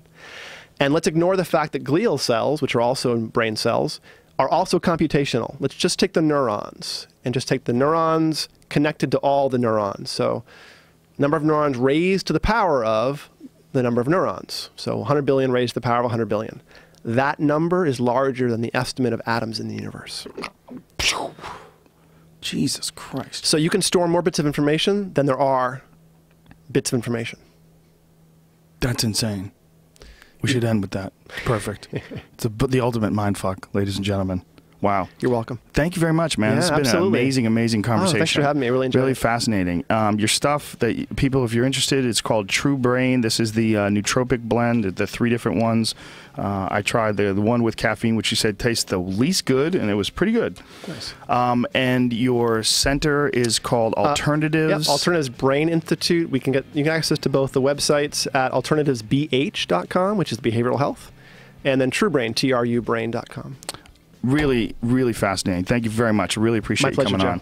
All right, ladies and gentlemen, we'll be back in a couple of hours with Duncan Trussell. So we'll see you then. Much love. Bye-bye.